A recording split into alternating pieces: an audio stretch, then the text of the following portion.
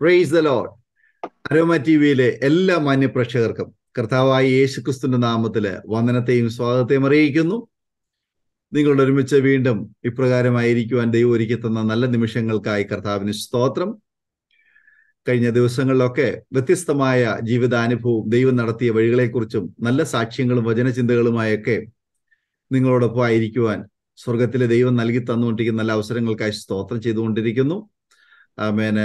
ഓരോ സാക്ഷ്യവും ഓരോ വ്യക്തികളെയും അവരുടെ ജീവിതവുമായി അവരുടെ വിഷയങ്ങളുമായി സ്പർശിക്കുമ്പോൾ, സ്വാധീനിക്കുമ്പോൾ തീർച്ചയായിട്ടും അത് മുഖാന്തരം ദൈവത്തെ കണ്ടുമുട്ടുവാനും ദൈവത്തിന്റെ നാമം മഹിമപ്പെടുവാനും അതൊരു അവസരമായി ഞങ്ങൾ മനസ്സിലാക്കുന്നു. അതുകൊണ്ടാണ് ഞങ്ങൾ ഇങ്ങനെ ഒരു ശുശ്രൂഷ ചെയ്യുവാൻ ഇടയായി തീർന്നുകൊണ്ടിരിക്കുന്നത്. തീർച്ചയായിട്ടും ഇന്ന് കേൾക്കുന്ന സാക്ഷ്യവും വചനചിന്തകളും നിങ്ങളെ സ്വാധീനിക്കും എന്നുള്ള കാര്യത്തിന് യാതൊരു സംശയവുമില്ല. അത് നിങ്ങളുടെ ജീവിതത്തിൽ തീർച്ചയായിട്ടും ഒരു ദൈവീയ സ്പർശനത്തിന്, ഒരു ദൈവീയ ഇടപെടലിന് മുഖാന്തരമായി തീരണം എന്നുള്ളതാണ് ഞങ്ങൾ ആഗ്രഹിക്കുന്നതും പ്രാർത്ഥിക്കുന്നതും. ആകയാൽ നമുക്ക് ശ്രദ്ധയോടെ പ്രാർത്ഥനയോടെ ആയിരിക്കാം. ഞങ്ങളെ ശ്രവിക്കുന്ന ഓരോ മാന്യ ശ്രോതാക്കളും ഈ സാക്ഷ്യവചനങ്ങളും നിങ്ങൾ കേട്ട് കഴിയുമ്പോൾ നിങ്ങൾക്ക് അനുഗ്രഹമായി തീരുന്നു എങ്കിൽ നിങ്ങളുടെ സുഹൃത്തുക്കൾക്ക് ഷെയർ ചെയ്ത് കൊടുക്കുക. അവരും കേൾക്കട്ടെ, അവരും അനുഗ്രഹിക്കട്ടെ.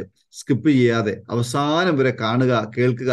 ഇതിലെ ഏതെങ്കിലും ഒരു വാക്കായിരിക്കാം, ഏതെങ്കിലും ഒരു സാഹചര്യമായിരിക്കാം നിങ്ങളെ സ്വാധീനിക്കുന്നത്. ഇന്ന് നമ്മൾ ക്ഷണം സ്വീകരിച്ച് നമ്മോടൊപ്പം USA ഹൂസ്റ്റണിൽ നിന്നും കർത്താവിന്റെ ദാസൻ പാസ്റ്റർ രാജു അവറുകൾ നമ്മോടൊപ്പം ജോയിൻ ചെയ്തിട്ടുണ്ട്. കർത്താവിന്റെ ദാസൻ തന്റെ ജീവിതാനുഭവവും സാക്ഷ്യവും ഒക്കെ നമ്മോടൊപ്പം പങ്കുവയ്ക്കുന്നു. ആയാൽ ശ്രദ്ധയോടെ പ്രാർത്ഥനയോടെ ആയിരിക്കാം. കർത്താവിന്റെ ദാസൻ പാസ്റ്റർ രാജു അവറുകളെ തികഞ്ഞ സ്നേഹത്തോടും ആദരവോടുകൂടി അരോമ ടിവിയിലെ പ്രേക്ഷകരോടൊപ്പം സമയം ചിലവഴിക്കുന്നതിന് ഞങ്ങൾ ഹാർദവമായി സ്വാഗതം ചെയ്തുകൊള്ളുന്നു. Praise Lord. മഹത്വം ഉണ്ടാകട്ടെ. അരോമ ടിവിയുടെ എല്ലാ പ്രേക്ഷകർക്കും യേശുക്രിസ്തുവിന്റെ വിലയേറിയ നാമത്തിൽ സ്നേഹവന്ദനം അറിയിക്കും. ഓക്കെ. ആട്ടെ അച്ചാനെ വന്ദനം ചെയ്യുന്നത്, സ്വാഗതം ചെയ്യുന്നതിലൊക്കെ ഞങ്ങൾക്ക് വളരെ സന്തോഷമുണ്ട്. അച്ചാനെ ഒന്ന് പരിചയപ്പെടുന്നതിന് ഞങ്ങൾക്ക് വളരെ ആഗ്രഹമുണ്ട്. അച്ചാൻ എവിടെ നിന്നാണ് ജോയിൻ ചെയ്തിരിക്കുന്നത്? വീട്ടിൽ ആരൊക്കെ ഉണ്ടെന്നൊന്ന് പറയാമോ? ഇപ്പോൾ ഞാൻ ഹൂസ്റ്റണിലാണ് താമസിക്കുന്നത്. വീട്ടിൽ എൻ്റെ മൂന്നാമത്തെ മകൻ ഫ്രെഡി മോന്റെ കൂടാണ് ഞാൻ താമസിക്കുന്നത്. ഓക്കെ. അച്ചാന് വീട്ടില് മറ്റാരൊക്കെ ഉണ്ട് വേറെ? എനിക്ക് 4 മക്കളാണ്. അത് ഫിന്നി, ഫേബ, ഫ്രെഡി, ഫെബിൻ. 7 കൊച്ചുമക്കളുമുണ്ട്, 3 മരുമക്കളുമുണ്ട്. ഓക്കെ. ആന്റിയെ കുറിച്ച്? ആന്റി 3 വർഷം മുമ്പ് നിത്യതയിൽ പ്രവേശിച്ചു. ഓക്കെ. അപ്പോ അച്ഛനെ പരിചയപ്പെടാൻ കഴിഞ്ഞാൽ ഞങ്ങൾക്ക് ഒത്തിരി സന്തോഷമുണ്ട്. ഹൂസ്റ്റണില് പാർത്തുകൊണ്ട് കർത്താവിന്റെ പേര് ചെയ്തുകൊണ്ടിരിക്കുന്ന കർത്താവിന്റെ ദാസൻ രാജു അവറുകള് ഇന്ന് അരോമ ടിവിയിലെ പ്രേക്ഷകരോടൊപ്പം തുടർന്ന് തന്റെ ജീവിതാനുഭവവും ദൈവം നടത്തിയ വഴികളെ കുറിച്ച് സാക്ഷ്യവും പങ്കുവയ്ക്കുമ്പോൾ എല്ലാ പ്രിയപ്പെട്ടവരും ശ്രദ്ധയോടെ പ്രാർത്ഥനയോടെ ആയിരിക്കാം. ആകട്ടെ അച്ഛന്റെ തുടർന്നുള്ളതായ ജീവിതാനുഭവങ്ങൾ കേൾക്കുന്നതിന് ഞങ്ങൾക്ക് വളരെ ആഗ്രഹമുണ്ട്. ഒന്ന് പരിചയപ്പെടുത്താമോ? എവിടെയാണ് ജനിച്ചു വളർത്തപ്പെട്ടത്? മാതാപിതാക്കന്മാരെ കുറിച്ചും സഹോദരങ്ങളെ കുറിച്ചും ഒക്കെ ഒന്ന് പറയാമോ? പറയാം. Praise the Lord. ഞാന് ജനിച്ചത് പത്തനംതിട്ടയിൽ മൈലപ്ര പീടിയപ്പറമ്പിൽ എന്ന ഭവനത്തിലാണ് ഞാൻ ജനിച്ചത്, എൻ്റെ അമ്മയുടെ ഭവനം. എന്നാൽ എൻ്റെ പിതാവിൻ്റെ ഭവനം അരിപ്പാട് പള്ളിപ്പാട് ആണ്. തറയിൽ കുടുംബാംഗമാണ് എൻ്റെ പിതാവ് pastor VK John, Eliyamma John. എൻ്റെ മാതാപിതാക്കളുടെ പേരാണ് ഞാൻ പറഞ്ഞത്. അവരുടെ മൂത്ത മകനായി, 9 മക്കളിൽ മൂത്ത മകനായി എനിക്ക് ജനിക്കുവാൻ ഭാഗ്യം ലഭിച്ചു. എൻ്റെ ബാല്യകാലം മർത്തോമ സഭയോടുള്ള ബന്ധത്തിൽ ആണ് ഞാൻ വളർന്നു വന്നത്. 10 സ്റ്റാൻഡേർഡ് വരെ സൺഡേ സ്കൂളിൽ ഞാൻ പഠിച്ചു. അങ്ങനെ മർത്തോമയിലെ വചന പരിജ്ഞാനത്തിൽ മുൻപോട്ടൊരു മര്യാദ പാവിയായി ജീവിച്ചു വരവേ കർത്താവ് എന്നെ സന്ദർശിക്കുവാനൊരു മുഖാന്തരം ഉണ്ടായി. അത് ഞാൻ ഒരു ക്രിസ്മസ് രാത്രിയിൽ മൈലപ്ര മർത്തോമ പള്ളിയിൽ ഒരു കൺവെൻഷൻ നടന്നുകൊണ്ടിരിക്കുമ്പോൾ കോഴഞ്ചേരി കോളേജിലെ മലയാളം പ്രൊഫസർ ജോൺ സാറിന്റെ മെസ്സേജ് ആയിരുന്നു അന്നുണ്ടായിരുന്നു. ആ യോഗത്തിൽ എൻ്റെ യാക്കോക്കാരനായ എൻ്റെ അമ്മാച്ചനും ഞാനും കൂടെ ആ മീറ്റിങ്ങിൽ കടന്നുപോയി. ആ ദൈവദാസ സാധാരണ ഉപദേശിമാരും അച്ഛന്മാരും നീ മാനസാന്തരപ്പെട്ടില്ലേ നശിച്ചു പോകും, നരകത്തിൽ പോകും എന്നൊക്കെ പറഞ്ഞ് പേടിപ്പിക്കുമല്ലോ. എന്നാൽ ഇതൊരു ഒരു പ്രൊഫസർ, കോളേജ് പ്രൊഫസർ രക്ഷിക്കപ്പെടേണ്ടതിന്റെ ആവശ്യകതയെക്കുറിച്ച് ആധികാരികമായി ഞങ്ങളോട് സംസാരിച്ചപ്പോൾ ആ കൺവെൻഷൻ അന്ന് രാത്രി അന്ന് രാത്രി 21 പേര് രക്ഷിക്കപ്പെടുവാൻ ദൈവം ഇടയാക്കി. ആ കൂട്ടത്തിൽ ഞാൻ എൻ്റെ കർത്താവിനെ എൻ്റെ രക്ഷകനായി സ്വീകരിച്ച് ഒരു പുതിയ അനുഭവത്തിലേക്ക് വരുവാൻ ദൈവം എനിക്ക് ഭാഗ്യം തന്നു. അങ്ങനെയാണ് ഞാൻ രക്ഷയുടെ അനുഭവം. അപ്പൊ ആ അനുഭവത്തിലേക്ക് വരുന്നതിന് ഒരു ബാക്ക്ഗ്രൗണ്ട് ഉണ്ട്. ആ ബാക്ക്ഗ്രൗണ്ട് ഞാൻ എൻ്റെ അമ്മാച്ചന്റെ ഭവനത്തിൽ അവധിക്ക് കടന്നു പോയപ്പോൾ അന്ന് മണ്ണാറക്കുളഞ്ഞി എന്ന് പറഞ്ഞ സ്ഥലത്ത് കാനവച്ചനും തെങ്ങേലിന്റെ അച്ഛനും 2 അച്ഛന്മാര് യാക്കോബായിന്ന് വന്നവര് അവിടെ ഒരു കൺവെൻഷൻ നടക്കുകയായിരുന്നു. അപ്പോൾ മർത്തോമ പാരമ്പര്യം ആയതുകൊണ്ട് വചനം കേൾക്കാനുള്ള താല്പര്യത്തിൽ ഞാൻ എൻ്റെ അമ്മാച്ചന്റെ മോനും ഞാനും കൂടെ പോകാനായിട്ട് പ്ലാൻ ചെയ്ത് ഇറങ്ങി. അത് മണ്ണാറക്കുളഞ്ഞി മൈലപ്പുറയിൽ നിന്ന് വടക്കോട്ട് പോകേണ്ടതിന് പകരം നേരെ ഞങ്ങൾ തെക്കോട്ട് പത്തനംതിട്ടയ്ക്കുള്ള വണ്ടി കയറി ശ്രീ വേണുവിൽ പോയി ഇണപ്രാവ് എന്ന സിനിമ കണ്ട് ഞങ്ങൾ മടങ്ങി 9 മണിക്ക് വന്നപ്പോഴത്തേക്ക് ചന്ദ്രിക ബസ് വിട്ടുപോയി. പിന്നെ അവിടുന്ന് 3 മൈൽ ഓടി, കണ്ടം വഴി ഓടി പതിച്ച് അമ്മാച്ചന്റെ ഭവനത്തിലേക്ക്, ബ്രദറൻ ചർച്ചിന്റെ തൊട്ട് സൈഡിലാണ് എൻ്റെ അമ്മാച്ചന്റെ വീട്. അമ്മാച്ചനെ യോഗം കഴിഞ്ഞ് എല്ലാവരും പോയി കഴിഞ്ഞെങ്കിൽ ഞങ്ങളെ കാണുന്നില്ല. പിള്ളേരെവിടെ പോയെന്ന് പറഞ്ഞ് നോക്കി വടക്കോട്ടം നോക്കി നിൽക്കുമ്പോൾ ഞങ്ങൾ വേർത്ത് കുളിച്ച് ഓടി ഗേറ്റിന്റെ അവിടെ ചെന്നു. അപ്പോൾ അമ്മാച്ചൻ ചോദിച്ചു, മക്കളെ നിങ്ങൾ എവിടെ, യോഗം കഴിഞ്ഞ് എല്ലാവരും പോയല്ലോ, പിന്നെ നിങ്ങൾ എവിടെ പോയിക്കായിരുന്നു, യോഗത്തിന് നൽകി പോയത് എന്ന്. അപ്പോൾ ഞാൻ ആ പെങ്ങടെ മോനെ ഞാൻ അനങ്ങാതെ നിന്നു. സ്വന്തം മോനോട് ചൂടായി. അപ്പോൾ പറഞ്ഞു, നിങ്ങൾ യോഗത്തിനല്ല പോയത്. അപ്പൊ പിന്നെ സത്യം പറഞ്ഞു, ഇങ്ങനെ ഞങ്ങള് സിനിമയ്ക്കാ പോയത്. എന്നാലേ സിനിമയായിട്ട് ഇന്ന് അത്താഴം തരത്തില്ല, വീട്ടിലും കയറ്റത്തില്ല, ഗേറ്റ് പൂട്ടി അമ്മാച്ചനങ്ങ് അകത്തു പോയി. അന്ന് രാത്രി ഭയങ്കര മനപ്രയാസത്തോട്, അപ്പൊ ഞങ്ങൾക്ക് എങ്ങോട്ടും പോകാൻ വയ്യാതെ ഞങ്ങൾ വിഷമിച്ച് നിൽക്കുമ്പോൾ അതിന്റെ തൊട്ടു മേളത്തെ വീടാണ് എൻ്റെ അമ്മയുടെ വീട്. അപ്പോൾ അവിടെ കൊച്ചമ്മയും വലിയമ്മച്ചിയും ഉണ്ട്, അവര് ബ്രദറുകാരാ. അപ്പൊ ഞാൻ എൻ്റെ കൂട്ടുകാരനോട് പറഞ്ഞിടാ, നമുക്ക് ഒരു കാര്യം ചെയ്യും, നമുക്ക് മേളോട്ട് കയറി അമ്മച്ചിയെ കാണാൻ, അവിടെ വല്ല അത്താഴം വല്ലതും ഉണ്ട്, ഇച്ചിരി കഴിച്ച് അവിടെ കയറി കിടക്കാം, കള്ളം പറയാം. അങ്ങനെ അവിടുന്ന് ഞങ്ങൾ മേളിൽ ചെന്നു 11 മണിയായപ്പോഴത്തേക്ക്. അപ്പോൾ കൊച്ചമ്മ ഇറങ്ങി വന്ന്, മക്കളെ നിങ്ങൾ എവിടെ പോടെ ഈ സമയത്ത് വരുന്നു പോയി? ഞങ്ങൾ പറഞ്ഞു ഞങ്ങൾ യോഗത്തിന് പോയതാണെന്ന് പറഞ്ഞു അച്ഛൻ്റെ. അതേപോലും കള്ളത്തരോ പറഞ്ഞത്. ഒടുവിൽ അപ്പം പറഞ്ഞു, ഞാൻ അമ്മ വർത്താനമൊക്കെ പിന്നെ പറയാം, ചോറ് വല്ലതും ഉണ്ട് ഇച്ചിരിതാ. അവൻ പറയണം, മോനെ ഒരാൾക്ക് ഉണ്ണാണ് ചോറുണ്ട്. ഞാൻ പറഞ്ഞു അത് ഞങ്ങൾ രണ്ടുപേരും കഴിച്ചോളാം എന്നും പറഞ്ഞ് വിളമ്പ പറഞ്ഞു. അങ്ങനെ വിളമ്പി കഴിച്ചു.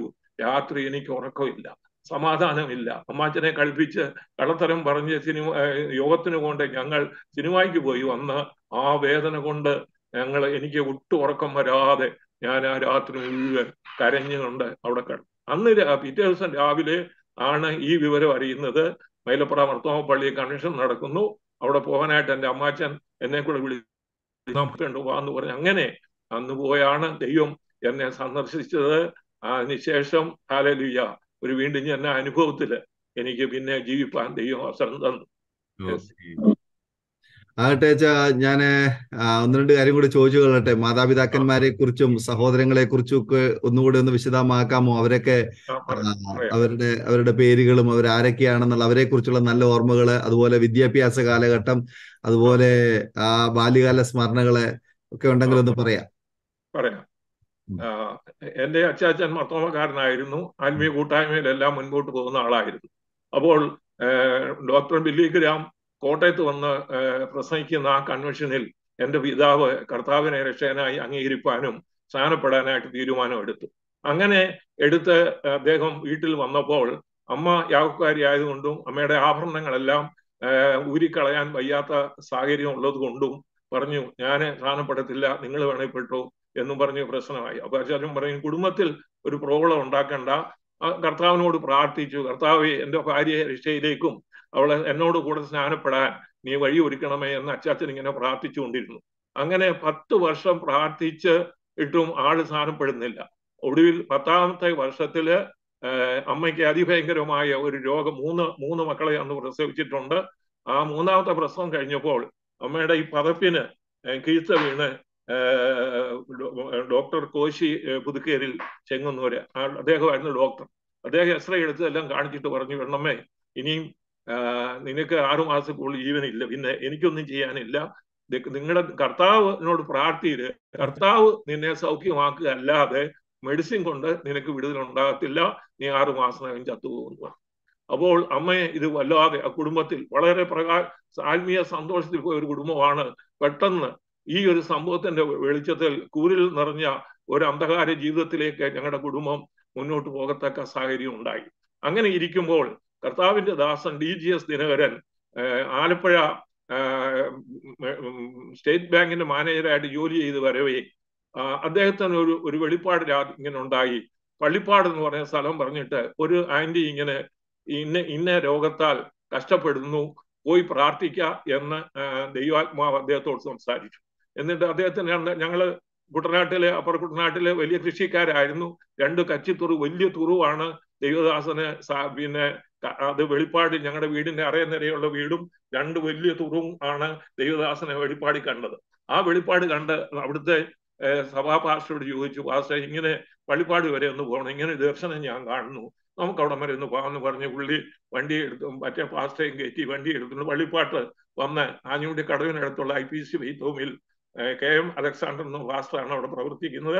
ആ ദൈവദാസൻ അടുക്കൽ ചെന്ന് ചോദിച്ചു, പാസ്റ്റർ ഇങ്ങനൊരു രോഗമുള്ള ഒരാളിനെ പാസ്റ്റർ എവിടെയും കണ്ടിട്ടുണ്ടോ, കയറി പ്രാർത്ഥിച്ചിട്ടുണ്ടോ എന്ന് അദ്ദേഹത്തോട് ചോദിച്ചു. അപ്പോൾ ആ പാസ്റ്റർ പറഞ്ഞു, അങ്ങനെ ഞങ്ങളുടെ കുടുംബത്തിൽ പെന്തിക്കോസ് പാസ്റ്റർമാരായിട്ട് ആദ്യമായിട്ട് അലക്സാണ്ടർ പാസ്റ്ററാണ് വന്ന് ഈ അമ്മയ്ക്ക് വേണ്ടി പ്രാർത്ഥിച്ചത്. അപ്പൊ പറഞ്ഞു, ഇതിനകം പാസ്റ്റർ എനിക്ക് പരിചയമുള്ളൊരു മർത്തോമക്കാരി അമ്മാമയുണ്ട്, ഞാൻ സ്ഥിരവും പോയി അവിടെ പ്രാർത്ഥിക്കുന്നതാണ്, പക്ഷെ അവരെ നമ്മളെ ഒന്നും പെന്തിക്കോസുകാരെ ഒന്നും അംഗീകരിക്കുന്നവരല്ല എന്ന് പറഞ്ഞു. അത് സാരമില്ല, ഞാൻ ഇങ്ങനെ വെളിപ്പാട് കണ്ടു. അപ്പൊ ഞാൻ പറഞ്ഞു, ഞാൻ കൊണ്ടുപോകാന്ന് പറഞ്ഞ ആ പാസ്റ്ററേയും കയറ്റി ഞങ്ങളുടെ വീടിന്റെ പടിക്കൽ വീട്ടിൽ വന്നപ്പോൾ അമ്മ മരണം കാത്തുകൊണ്ടിങ്ങനെ കിടക്കുകയാണ്. അപ്പോൾ ദൈവദാസന് അമ്മയോട് സുവിശേഷം പറഞ്ഞു. ആ 4 മണി സമയത്താണ് അത്. അപ്പോൾ അമ്മ മാതാവിനോട് ചോദിച്ചു, നീ കർത്താവിന്റെ കൽപ്പന അനുസരിച്ച് നീ മുന്നോട്ട് വരാമെങ്കിൽ ഞാൻ പ്രാർത്ഥിക്കാം, ദൈവം നിനക്ക് അത്ഭുത സൗഖ്യം ആന്റിക്ക് തരുമെന്ന് ദിനകരൻ എന്റെ മാതാവിനോട് പറഞ്ഞു.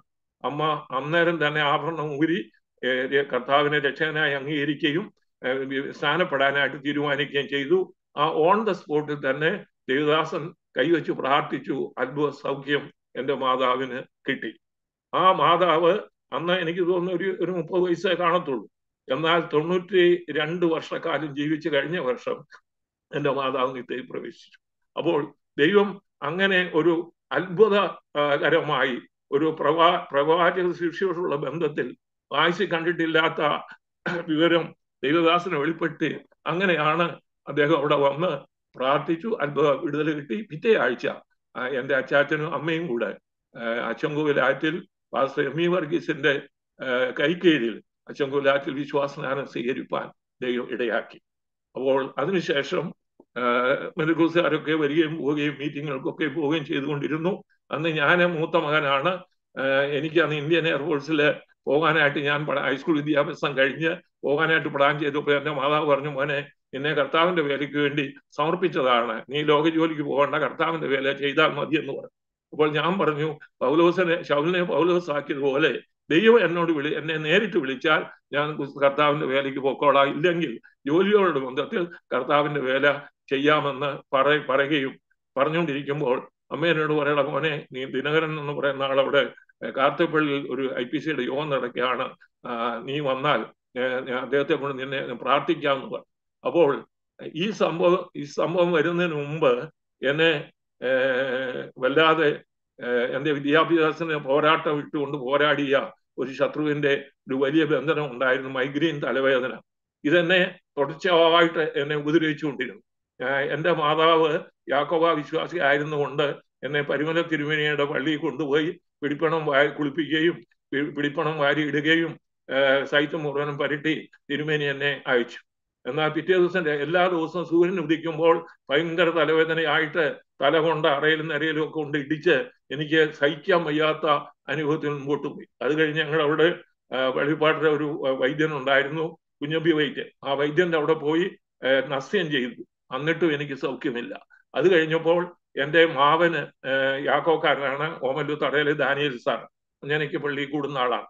അപ്പോൾ മാവൻ വന്ന് പറഞ്ഞു, മോനെ നീ ഏതായാലും നീ ഇത്രയൊക്കെ ചെയ്തല്ലോ, അവിടെ എല്ലാം പോയല്ലോ, നീ മഞ്ഞനിക്കര ബാബായുടെ കവറിൽ ഉള്ള പൊടിയും എണ്ണയും ഞാൻ തരാം, വാങ്ങിച്ചു തരാം, തിരുമേനിയെ കൊണ്ട് ബാബായെ കൊണ്ട് എടുത്തു തരാം, നീ വന്നാൽ നിനക്ക് അത്ഭുത സൗഖ്യം കിട്ടുന്നു. അപ്പോൾ ഞാൻ പറഞ്ഞു, ഞങ്ങൾ ഈ മർത്തോമാക്കാരും ബൈബിൾ പഠിച്ചത് കൊണ്ട് ഈ സെയിന്റിനോടോ അല്ലെങ്കിൽ മരിച്ചുപോയവരോട് പ്രാർത്ഥിക്കുന്ന പരിപാടി നമുക്കില്ലല്ലോ. അപ്പൊ ഞാൻ പറഞ്ഞു, എനിക്കത് മാവ എനിക്കതൊന്നും പറ്റത്തില്ല, ഞാൻ മരിച്ചവരോട് പ്രാർത്ഥിക്കത്തില്ല എനിക്ക് എന്നൊക്കെ പറയും. അപ്പൊ മാവൻ എന്നെ നിർബന്ധിച്ചു, മോനെ ഏതായാലും നീ വാ, ഒന്ന് വാ, ഞാൻ പറയുന്നല്ലോ വാ, ഞാൻ ആണ്ടിലൊരിക്കലേ തുറക്കത്തുള്ളൂ, എന്നാൽ ഞാൻ അവിടുത്തെ മെയിൻ ആളായതുകൊണ്ട് ഞാൻ പറഞ്ഞ ബാബ തുറന്ന് തരും, എടുത്തു തരുന്നു. അങ്ങനെ മാവൻ എന്നെയും കൊണ്ട് അവിടെ പോയി ബാബാ തിരുമേനി അടുക്ക ചെന്നു. ബാബാ തിരുമേനിയോട് പറഞ്ഞു, എൻ്റെ അളിയൻ്റെ മോനാണ്, അവനിങ്ങനെ മർത്തോമക്കാരനാണ്, അവനിങ്ങനെ അസുഖമായിട്ട് വളരെ പ്രയാസത്തിൽ കഴിയുകയാണ്, അതുകൊണ്ട് ബാബാ തിരുമേനി അവന് വേണ്ടി പ്രാർത്ഥിക്കണം. ബാബാ തിരുമേനി എന്നോട് പറഞ്ഞു, നീ ഒരാഴ്ചത്തേക്ക് ഇറച്ചിയും മീനും കഴിക്കരുത്, കഴിക്കാതെ നോയമ്പെടുത്ത് ഈ എണ്ണയും ഇതിനകത്ത് പൊടിയിട്ടത് തലയിൽ പരട്ടിയാൽ മതി, പ്രാർത്ഥിച്ചാൽ മതി, എനിക്ക് അത്ഭുത സൗഖ്യം കിട്ടുമെന്ന് എന്നോട് ആ തിരുമേനി പറയുകയുണ്ടായി. ഞാൻ ഏത് വിശാചായാലും മതി, എനിക്ക് സൗഖ്യം കിട്ടണമല്ലോ എന്നൊരു വിശ്വാസത്താൽ ഞാനിത് ചെയ്തു. ഞാനത് കേട്ടോണ്ട് വന്ന് ഒരാഴ്ച അത് പരട്ടിയാണൊക്കെ എനിക്ക് തലവേദന കൂടുന്നതല്ലാതെ ഒരു കുറവുമില്ല. അങ്ങനെ ഇരിക്കുമ്പോഴാണ് അത്ഭുത രോഗശാന്തിയും വചനശുശ്രൂഷയും കാർത്തുപള്ളി IPCയുടെ district convention doctor AK John സാറിന്റെ ഭവനാംഗത്തിൽ നടക്കുന്ന വിവരം ഒരു നോട്ടീസ് മുഖാന്തരം ഞാൻ അറിയുകയുണ്ടായി. അപ്പോൾ വരുത്ത തിങ്കളാഴ്ച എയർവേസിപ്പാൻ ഞങ്ങൾ 5 കൂട്ടുകാര് ഒരുമിച്ച് തയ്യാറായിരിക്കുമ്പോഴാണ് ശനിയാഴ്ചയാണ് ഈ സംഭവം.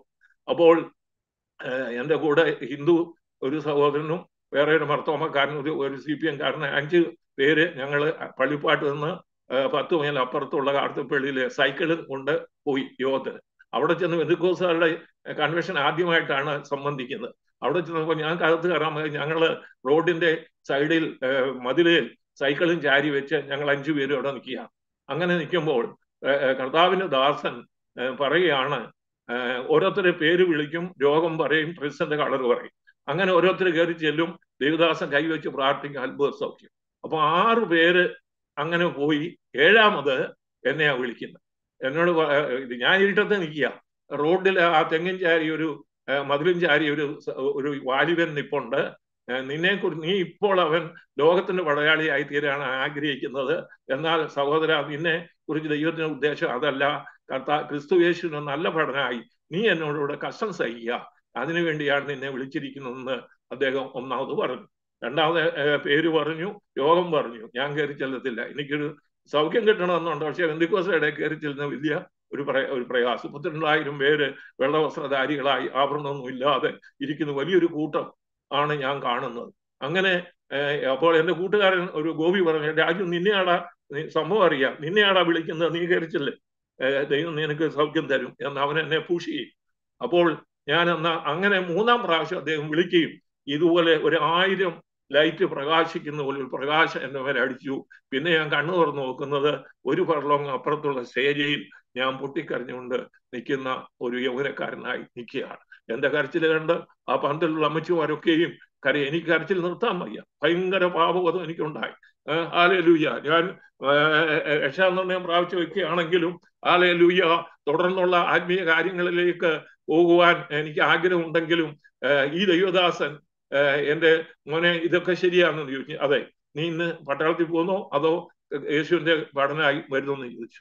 അപ്പോൾ ഞാൻ പറഞ്ഞു, നിശ്ചയമായിട്ട് ഞാൻ ഇനിയും പോകുന്നില്ല, ലോക ജോലിക്ക് ഞാൻ പോകുന്നില്ല, എൻ്റെ കർത്താവിന്റെ ഒരു വേലക്കാരനായി ക്രിസ്തുവിന്റെ യേശുവിന് നല്ല പഠനമായി ഞാൻ കഷ്ടം സഹിക്കാൻ എന്നെ തന്നെ സമർപ്പിക്കുന്നു എന്ന് പറയുകയും ആ ദൈവദാസന് തലയിലോട്ട് കൈവെക്കുന്ന സമയത്ത് ഏതോ വലിയ ഒരു തീ പന്തം എന്റെ തലയിൽ ഭയങ്കര തീ ഇറങ്ങുന്ന പോലെ ഇറങ്ങുകയും ഏതോ വലിയൊരു ഇരുട്ട് എന്നെ നിന്ന് ഓടിപ്പോകുന്നതായിട്ട് എനിക്ക് കാണുവാനിടയായി. ഞാൻ പൊട്ടിക്കരഞ്ഞു നിൽക്കുക. അപ്പോൾ ചോദിച്ചു, മോനെ എന്താണ് കാര്യം? അപ്പോൾ ഞാൻ പറഞ്ഞു, ശരി. അങ്ങനെ ആ ദിവസം ആ പ്രാർത്ഥനകളുടെ എന്നേക്കും 56 വർഷമായി ആ മൈഗ്രീൻ തലവേദന എന്നേക്കുമായി എന്നെ വിട്ടുപോയി.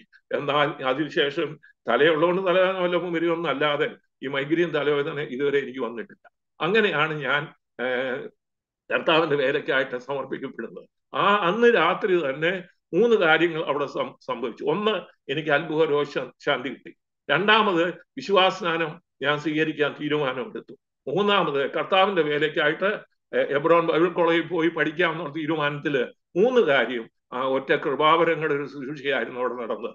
ആദ്യമായിട്ടാണ് പ്രവചനവും വെളിപ്പാടും അന്യഭാഷയും രോഗശാന്തിയും ഒക്കെ കേട്ടിട്ടുള്ളതെന്നല്ലാതെ അത്ഭുതകരമായി ആ പെന്തക്കോസ്ത് മീറ്റിംഗിൽ വെച്ചാണ് ദൈവം എന്നെ അറസ്റ്റ് ചെയ്തത്.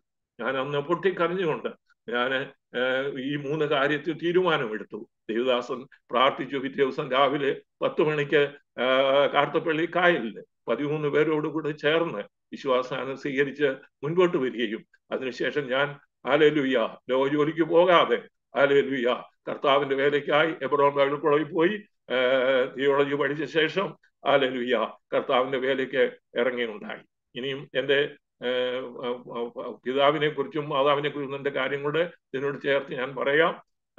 അവര് ഇങ്ങനെ വിശ്വാസത്തിൽ വരാനുണ്ടായ കാര്യം ഞാൻ മുമ്പേ പറഞ്ഞല്ലോ, അത്ഭുത രോഗശാന്തി ഉള്ള ബന്ധത്തിലാണ്. അപ്പൊ അതിനുശേഷം ഞങ്ങൾ അവിടെ പെന്തക്കോസ് ഹോളില് കടന്നു പോവുകയും പള്ളിപ്പാട്ട് അന്ന് 2-3 പേരെ പാസ്റ്റർക്ക് വിശ്വാസികളായിട്ടുള്ളായിരുന്നു. അപ്പോൾ അമ്മ എനിക്ക് മർത്തോമാലായിരിക്കും തന്നെ അമ്മ എൻ്റെ തലയിൽ തേങ്ങ, അരി, ചമ്മന്തി, പാല് ഇതെല്ലാം പെയ്ത്തോമി രാത്രിയിൽ വേലക്കാരുടെ കൊടുത്തയച്ച് അവരങ്ങ് എടുക്കും. അതുകൊണ്ട് ഞാൻ തന്നെ കണ്ടത്തിന് വൻപേ കൂടെ മനയിൽ കൊണ്ട് രാത്രി കൊണ്ട് കൊടുത്തയച്ച് കൊട്ടയും കൊണ്ട് ഞാൻ തിരിച്ചു വരുമായിരുന്നു. അപ്പോൾ അവിടെ ചെല്ലുമ്പോൾ എന്താ, വീട്ടിലെല്ലാ സമൃദ്ധിയുള്ള വീടാണ്, പട്ടിണിയൊന്നും അറിഞ്ഞിട്ടില്ല. എന്നാൽ എനിക്ക് ആ പെയ്ത്തോമിലെ കട്ടൻ കാപ്പിയും ആ കട്ടൻ വേവാത്ത കപ്പയും പാസ്റ്റർ തരും. അവർക്ക് അതേ ഉള്ളൂ.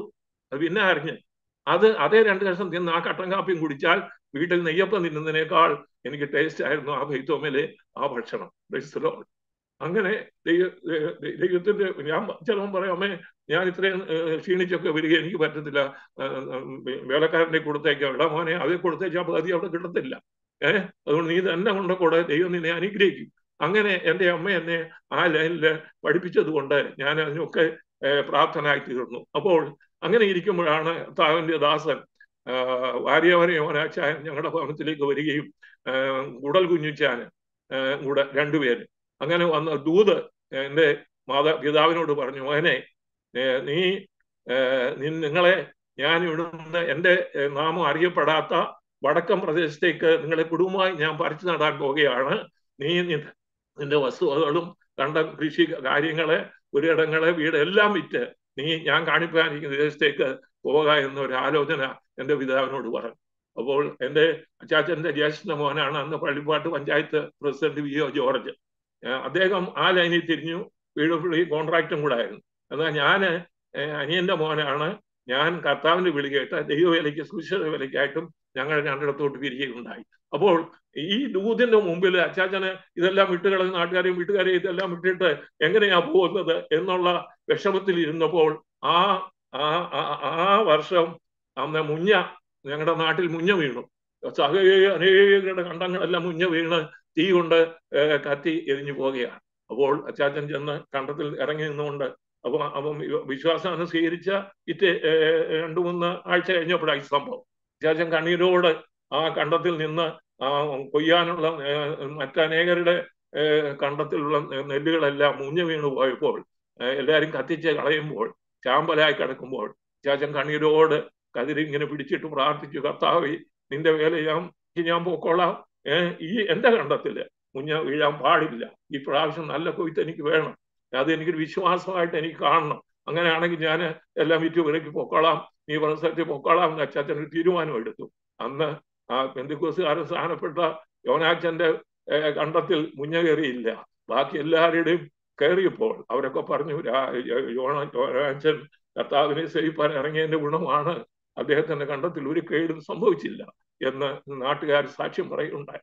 അങ്ങനെ അവസാനം നിലങ്ങളും പുരയിടങ്ങളും വീടും എല്ലാം വിറ്റ് ഞങ്ങൾ ഇന്ന് കേരളത്തിലെ ഏറ്റവും കൂടുതൽ മദ്യം ഉപയോഗിക്കുന്ന സ്ഥലമാണ് ചാലക്കുടി കോട്ട. വലിയ ഗുണം നടക്കുന്ന സ്ഥലമാണ്. ആ പ്രദേശത്ത് പെന്തക്കോസ്ത് വേലയില്ല. ആ സ്ഥലത്തേക്കാണ് ദൈവം ഞങ്ങളെ അയക്കാനായിട്ട് തീരുമാനിച്ചത്. അങ്ങനെ അച്ചാച്ചന് വേറെ എൻ്റെ ഒരു സ്നേഹിതന്റെ കൂട്ടുകാരൻ അവിടെ പോയി വർക്ക് ചെയ്യുന്നവരുണ്ടായിരുന്നു. അദ്ദേഹത്തോട് ചോദിച്ച വിവരങ്ങളെല്ലാം അറിഞ്ഞ് കത്തോലിക്ക ഇടയിലാണ് കുറ്റിച്ചിറ എന്ന് പറയുന്ന സ്ഥലത്തേക്ക് കടന്നുപോയി 2 ഏക്കർ സ്ഥലം വാങ്ങിച്ച് ഒരു വീടും അവിടെ ചെറിയൊരു വീടും ഉണ്ടായിരുന്നു. 9 മക്കളില് ഞാനന്ന് ആലുവ UC കോളേജിന്റെ അവിടെ ശുശ്രൂഷയിൽ മുൻപോട്ട് പോകുന്ന, ബൈബിൾ കോളേജ് കഴിഞ്ഞ് വന്ന് ശുശ്രൂഷയിൽ മുൻപോട്ട് പോകുന്ന സമയമാണ്. ഞാനും പോയി, ഞങ്ങൾ അവിടെ പോയി ഈ ദേവദാസം പറഞ്ഞ ഭാര്യ അവർ യോനാച്ചാൻ പറഞ്ഞ പ്രവചന പ്രകാരം കടന്നുപോയി. അപ്പോൾ പറഞ്ഞു, നിങ്ങൾ അവിടെ ചെല്ലുമ്പോൾ ഈ സ്ഥലത്തിന് വില കൂടുതൽ അവർ പറയും, എന്നാൽ ഇത്ര രൂപ കൂട്ടി പറഞ്ഞാലും നിങ്ങൾ അത്രയും കൊടുത്തേച്ച് ഇത് ദൈവഹിതമാണ്, അത്രയും കൊടുത്തിട്ട് നിങ്ങൾ അത് വാങ്ങിക്കണം എന്ന് തീർത്തു. അച്ചാച്ചൻ കയറി ആ കത്തോലിക്കനോട് സംസാരിച്ചു. അദ്ദേഹം പറഞ്ഞു, ഒരാഴ്ച 750 രൂപയുടെ കൂടുതൽ തരാതെ ഞങ്ങൾ ഈ വസ്തു തരത്തിലെത്തുക. അപ്പോൾ അച്ചാച്ചൻ വേണ്ടാന്ന് പറഞ്ഞ് ഇറങ്ങി താഴെ വന്നപ്പോൾ ഞാൻ റോഡ് അവിടെ സൈഡിൽ നിൽക്കുക. ഞാൻ പറഞ്ഞു, അച്ചാച്ച എന്തോ പറഞ്ഞു? ഇടമോനെ ഒരു വില പറഞ്ഞു, നമ്മൾ ഉദ്ദേശിച്ചതിനേക്കാൾ 750 അന്നത്തെ കാലത്ത് 750 രൂപ കൂടുതൽ തരാതെ അയാളെ ഈ സ്ഥലം തരത്തില്ലായിരുന്നു. ശരി. ഞാൻ പറഞ്ഞു, അച്ചാച്ച ദൈവാത്മാവ് എന്തോ പറഞ്ഞത്? ഭാര്യ യോനാച്ചാനി കൂടെ ദൂതെന്താണ് പറഞ്ഞത്? ഇങ്ങനെ സംഭവിക്കും, എന്നാൽ നിങ്ങൾ നഷ്ടം നോക്കാതെ നിങ്ങളുടെ ആ ദേശത്ത് ദൈവവേലയ്ക്കായിട്ട് ഞാൻ അയക്കുന്നതാണ്, നിങ്ങൾ അത് വാങ്ങിക്കണം. അപ്പൊ അത് പറഞ്ഞു പക്ഷേ അത് ശരിയാന്നല്ലോടെ പോലെ, എന്നാലാട്ര നഷ്ടം വന്നില്ല. അത്രയും പൈസ എണ്ണി കൊടുത്ത് അങ്ങനെ അവിടേക്ക് ഞങ്ങൾ പിന്നെ പള്ളിപ്പാട്ടിൽ നിന്ന് ഞങ്ങൾ അവിടെ പോയി. ഞാൻ ഒഴികെ ബാക്കി 8 മക്കളും 7 പെൺമക്കളും 2 ആണുമാണ്. മൂത്ത മോനാണ് ഞാൻ ആലുവായി കർത്താവിന്റെ വേല ചെയ്യുന്നു. ചാച്ചൻ അങ്ങനെ കുറ്റിച്ചിറ കത്തോലിക്ക ഇടയിലെ കോട്ടയ്ക്ക് സമീപം കടന്നുപോയി. ചാലക്കുടി IPC ചാച്ചന്റെ പ്രവർത്തന ഫലമായി ഉണ്ടായ ഒരു സ്ഥലമാണ്. ഹല്ലേലൂയ. അങ്ങനെ അവിടെ പോയി ഞങ്ങൾ പ്രവർത്തിച്ച് കത്തോലിക്കയുടെ സുവിശേഷം അറിയിച്ചു. ഇന്ന് അനേക അവിടെ എല്ലാം ആലുവ, അങ്കമാലി, കരിയാട്, ഇന്ത്യൻ എയർപോർട്ടിന് അടുത്തുള്ള കരിയാട് സഭ, ഇതെല്ലാം എൻ്റെ ഫാദർ പ്രവർത്തിച്ച് ചില സഭകളിൽ പാസ്റ്ററായിട്ടിരുന്ന ആളാണ് VK ജോൺ പാസ്റ്റർ. അങ്ങനെ ദൈവം ചാലക്കുടി വരെയുള്ള സ്ഥലങ്ങളിൽ പെന്തക്കോസ്തിന്റെ വേലയ്ക്ക് ഒരു ചുമൽ കൊടുക്കുവാൻ എൻ്റെ പിതാവിന് പാസ്റ്റർ VK ജോണിനും എൻ്റെ മാതാവിനും ഇടയായി. എന്നിട്ട് ദൈവാത്മാവ് പറഞ്ഞു, നിന്റെ മക്കള് എവിടെ ജോലിക്ക് പോയാലും അവരാരും ജോലി സ്ഥിരമാകത്തില്ല, അവരെല്ലാം തിരിച്ചു വന്ന് കർത്താവിന്റെ വേലയിൽ പ്രയോജനപ്പെടും. ഞങ്ങളൊരു ശുശ്രൂഷ വൃന്ദമായിട്ടാണ് നിന്നെയും കുടുംബത്തെയും കണ്ടിരിക്കുന്നത്. അതുകൊണ്ട് വിശ്വാസത്താൽ പോകാന്ന് പറഞ്ഞ വാക്കിന് മുമ്പിലാണ് ഞങ്ങൾ അവിടെ പോയി ദൈവവേല ചെയ്തത്. എന്നാൽ കഴിഞ്ഞ 75 വയസ്സുള്ളപ്പോൾ എൻ്റെ പിതാവ് ലോകത്തിന് മാറ്റപ്പെട്ടു.